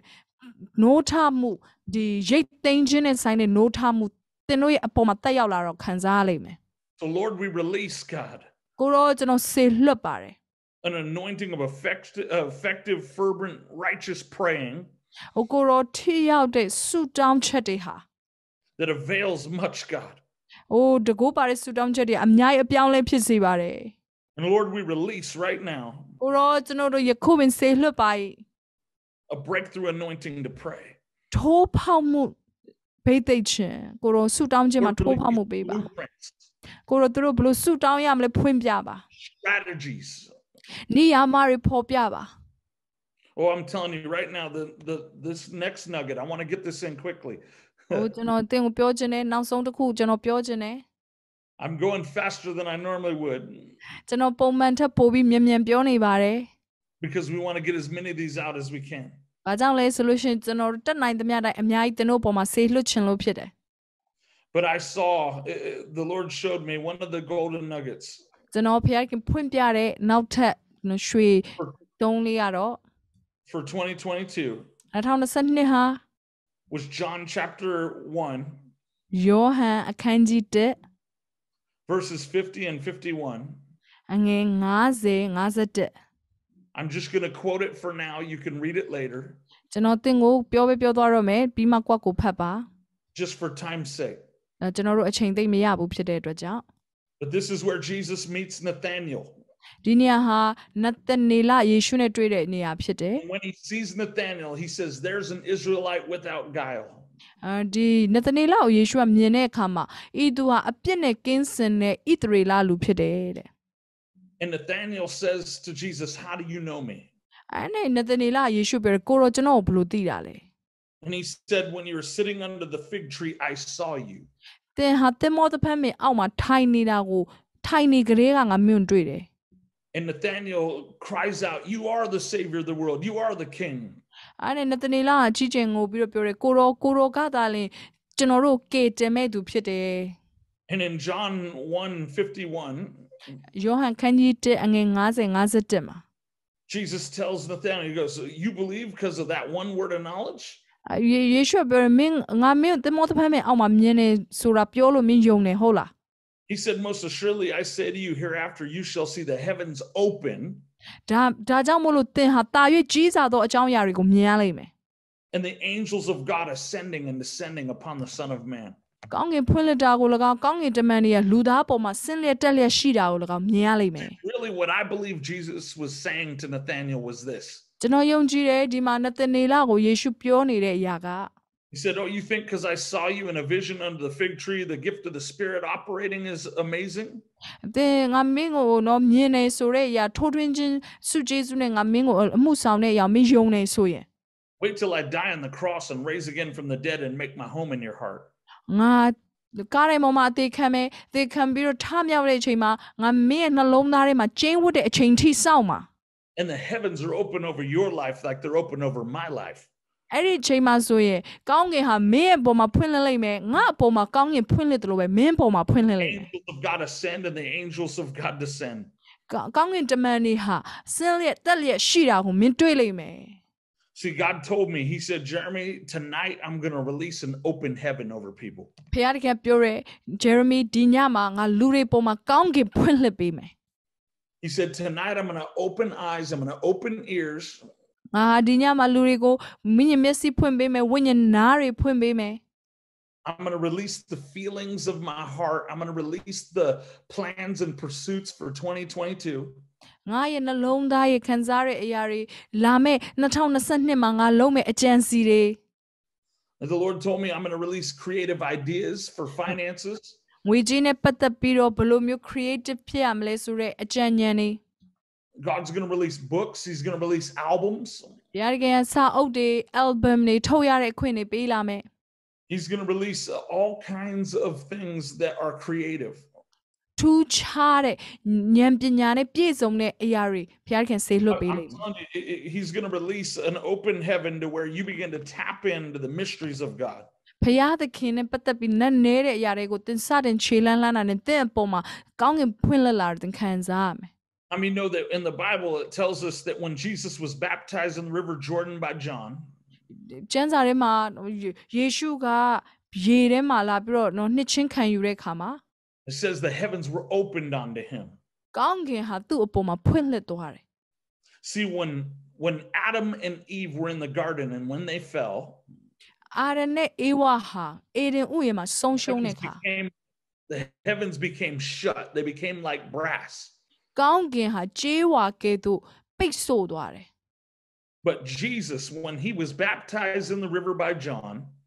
ယေရှုဟာယော်ဒန်မြစ်ထဲမှာယောဟန်ရဲ့နှစ်ချင်းကိုခံတဲ့အခါ he reopened the heavens once and for all. ကောင်းကင်ကိုနောက်တစ်ချိန်ပြန်လေကျွန်ုပ်တို့အတွက်ဖွင့်လှစ်ပေးခဲ့တယ် You'll never find anywhere in the Bible where it says that they were shut from that point on. ဘာကြောင့်လဲဆိုကျမ်းစာထဲမှာနောက်တစ်ချိန်ကောင်းကင်ပြန်ပိတ်သွားတယ်ဆိုတဲ့အကြောင်းမဖော်ပြထားဘူးဖြစ်တယ် See, so just like the lesson he was teaching Nathanael, နသနေလကိုယေရှုသင်ပေးတဲ့သင်ခန်းစာမှာလိုပဲ you'll see greater things than this, Nathanael. You'll see the angels of God ascending and descending upon the Son of Man. နသနေလမင်းဒီထက်ပိုပြီးထူးဆန်းတာမြင်အောင်မယ်ကောင်းကင်တမန်တွေဆင်းလဲတက်လဲရှိတာမင်းမြင်အောင်မယ် See, I believe that's available to you tonight. အဲ့ဒီຢာကသင်အပေါ်မှာလေးပဲဒီနေ့တက်ရောက်နေတယ် Because the Son of Man, Jesus Christ, lives inside your heart. ဘာကြောင့်လဲဆိုတော့ဖယားသခင်ရဲ့သားတော်ယေရှုခရစ်ဟာသင်နှလုံးသားထဲမှာအသက်ရှင်နေတဲ့အတွက် Open heaven that Jesus had ယေရှုခံစားရဖွင့်လှစ်နေတဲ့ကောင်းကင်ဟာ to move in miracles, နမိတ်လက္ခဏာတွေလုပ်တယ် to have dreams and visions and blueprints from heaven to hear God's voice. အိမ်မက်တွေယူပါယုံတွေကြံစီတွေကောင်းကင်ကနေမြေကြီးကိုဖော်ပြတယ် The same anointing to raise the dead. တေခြင်းကိုထမြောက်စေတယ် All the same anointing of compassion and love. လူတွေကိုချစ်နိုင်တဲ့နှလုံးသား The same anointing with the angels encountering him, strengthening him. ကောင်းကင်တမန်တွေနဲ့ယေရှုတွေ့တယ်လို့ကောင်းကင်တမန်တွေယေရှုကိုကြွေးမွေးလှုပ်ကြွေးပြုတယ်လို့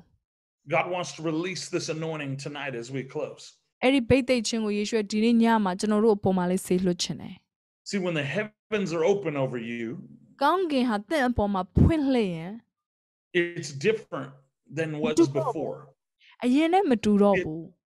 A lot of you have experienced a corporate open heaven. ချို့တော်တော်များများသောသူတွေက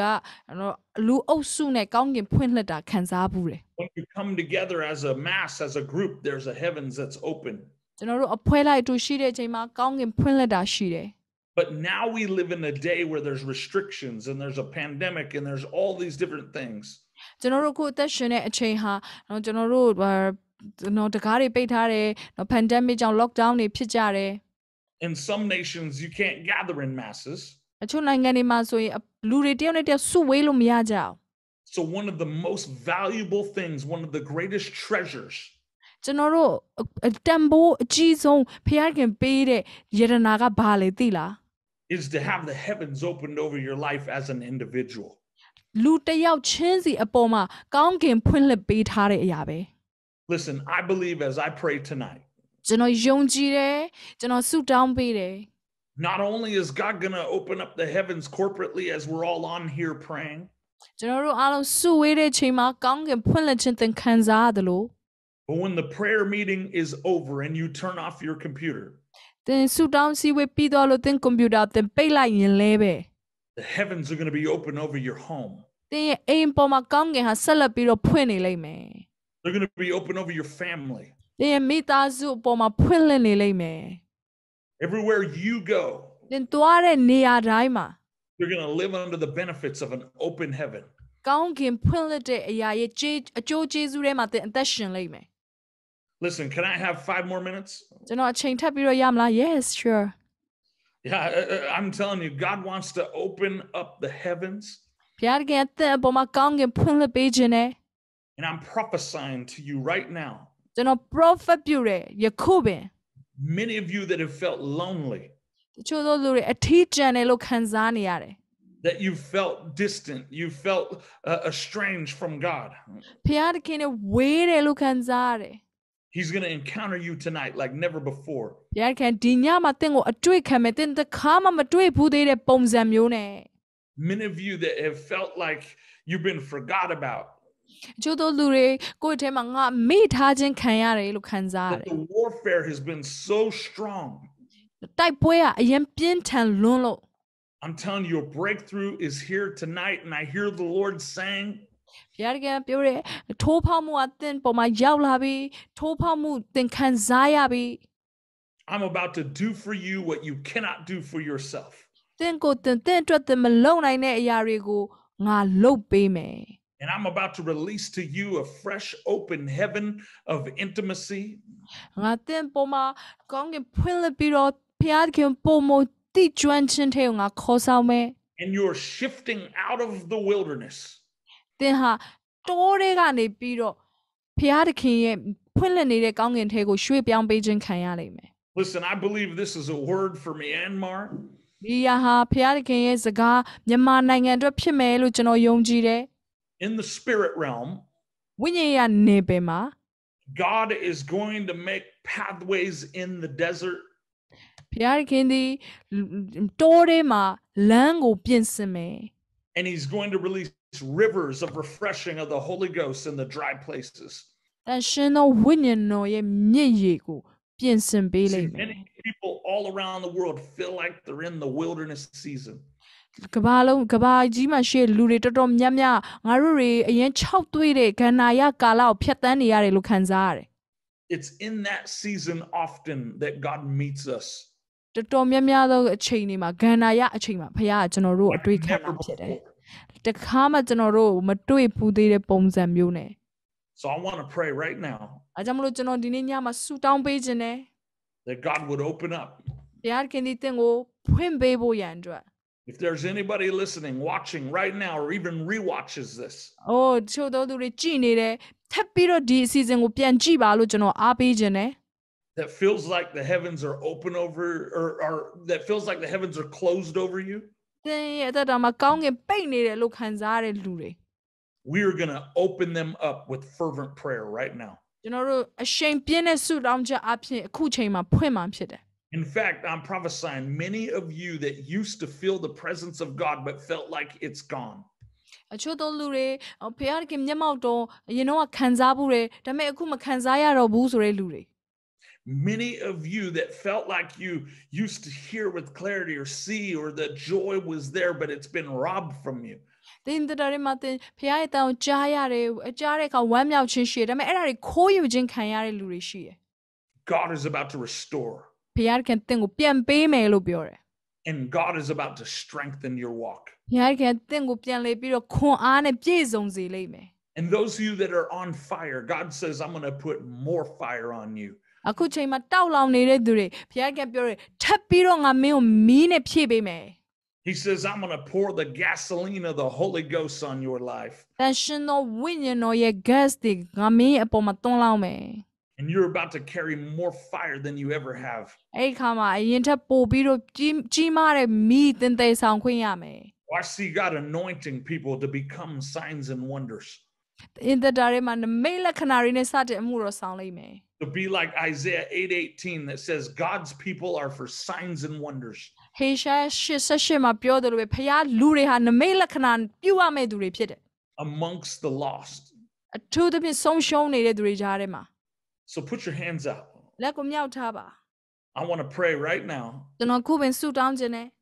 for God to open the heavens, ကောင်းကင်ကိုဖခင်ဖွင့်ပေးဖို့ရန်အတွက် but also for God to open the heavens over individuals tonight. တူးချင်းစီအပေါ်မှာလည်းပဲဖခင်ကောင်းကင်ဖွင့်ပေးဖို့ရန်အတွက် And when you go to sleep, you dream the dreams of God. သင်အိပ်ပျော်သွားတဲ့အခါမှာဖခင်နဲ့ဆိုင်တဲ့အိမ်မက်တွေသင်မှတ်လိမ့်မယ် And when you read your word out of the word of God, it would leap off the pages into life. သင်နှုတ်ကပတ်တော်ဖတ်တဲ့အခါမှာအဲ့နှုတ်ကပတ်တော်ကသင်ကိုစကားပြောလိမ့်မယ် When you lay your hands on the sick, they're instantly healed. သင်မကျမ်းမာတဲ့သူတွေပေါ်မှာလက်ကိုတင်တဲ့အခါမှာအဲ့လူတွေချက်ချင်းကျမ်းမာကြလိမ့်မယ် When you pray that the angels are released and the devils are routed. သင်ဆုတောင်းတဲ့အခါမှာနတ်ဆိုးတွေဟာဖေရှားခြင်းခံရပြီးတော့ဖခင်ဟာသူတို့ကိုလွတ်မြောက်စေလိမ့်မယ် That you would walk in friendship with Jesus like never before. ယေရှုနဲ့အတူတူသင်ဟာတာ၍ယဉ်နေကျွမ်းဝင်ခြင်းထဲမှာတွာလာနိုင်လိမ့်မယ် And in 2 years from now, people would look back and go, how did you get that anointing? လာမယ့်နှစ်နှစ်အတွင်းမှာလူတွေကသင်ကိုကြည့်ပြီးတော့ပြောလိမ့်မယ်မင်းဒီဘိသိက်ဘေးကနေရတာလေ And you'd say that when it was a dark time, I was with Jesus and I came out with a great light. မှောင်မိုက်တဲ့အချိန်မှာငါဟာယေရှုနဲ့အတူရှိတဲ့အတွက်ကြောင့်ထွက်လာတဲ့အခါမှာအလင်းနဲ့ထွက်လာနိုင်ပြီ Came out with a fresh anointing. ဘုရားသခင်ရဲ့အသက်တော်ဘိသိက်ခြင်းနဲ့သင်ကိုဆိုကောင်းချီးပေးလိမ့်မယ် So let us pray. အားလုံးပဲအတူတူကဆုတောင်းရအောင် Father, I thank you in the name of Jesus အဖကိုရောကိုယေရှုတင်တဲ့ယေရှုနာမ၌ for our precious friends and family in Myanmar and all around the world. ကျွန်တော်ရဲ့ချစ်ရတဲ့မိတ်ဆွေညီကိုမောင်နှမတွေမြန်မာပြည်နဲ့ကမ္ဘာနိုင်ငံအနှံ့ကသူတွေ Lord, I thank you, God, that you open the heavens over people's lives right now. ကိုရောသူတို့အပေါ်မှာကောင်းကင်ဖွင့်လှစ်ပေးပါမိကြောင်းကျွန်တော်ဆုတောင်းပါတယ် Lord, where there's spiritual warfare or spiritual blockages, ဝိညာဉ်တိုက်ပွဲတွေဝိညာဉ်ရေးပိတ်ဆို့မှုတွေ we break the power right now in Jesus' name. ယခုပင်တကိုးတွေအားလုံးကိုဖြိုချဖျက်ဆီးပါတယ်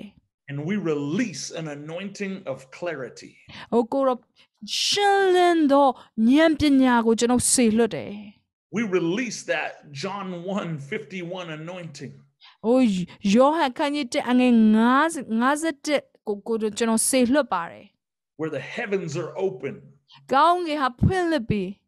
and the angels are ascending and descending. ကောင်းကင်တမန်တွေဟာဆင်းလဲတက်လဲရှိတာကိုမြင်ရလိမ့်မယ် Where revelation flows from the throne of God. ။အိုဘုရားသခင်ဖွင့်ပြခြင်းဟာကိုရောရဲ့ပလင်တော်ကနေစီးဆင်းနေပြီ Lord, I thank you. Anoint people tonight to hear your voice, to see in the spirit. ။ကိုရောရဲ့အတန်တော်ကိုကြားနိုင်သောသူတွေဖြစ်ဖို့ကိုရောဘိတ်သိက်တော်မူပါ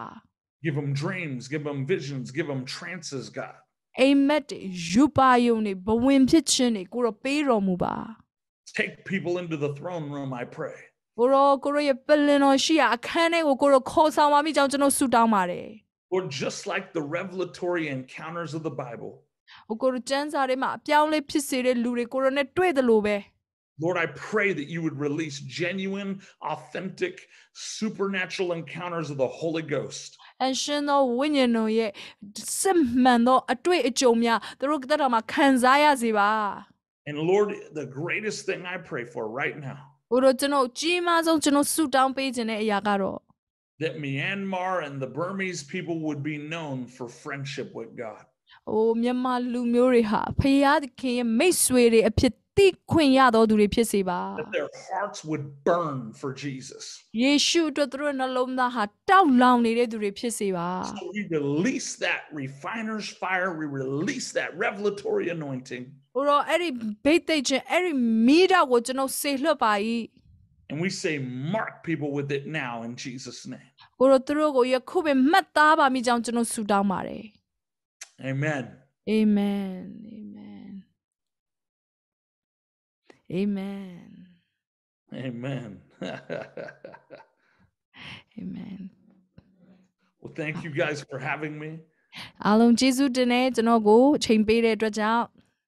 We also thank you so much Amen.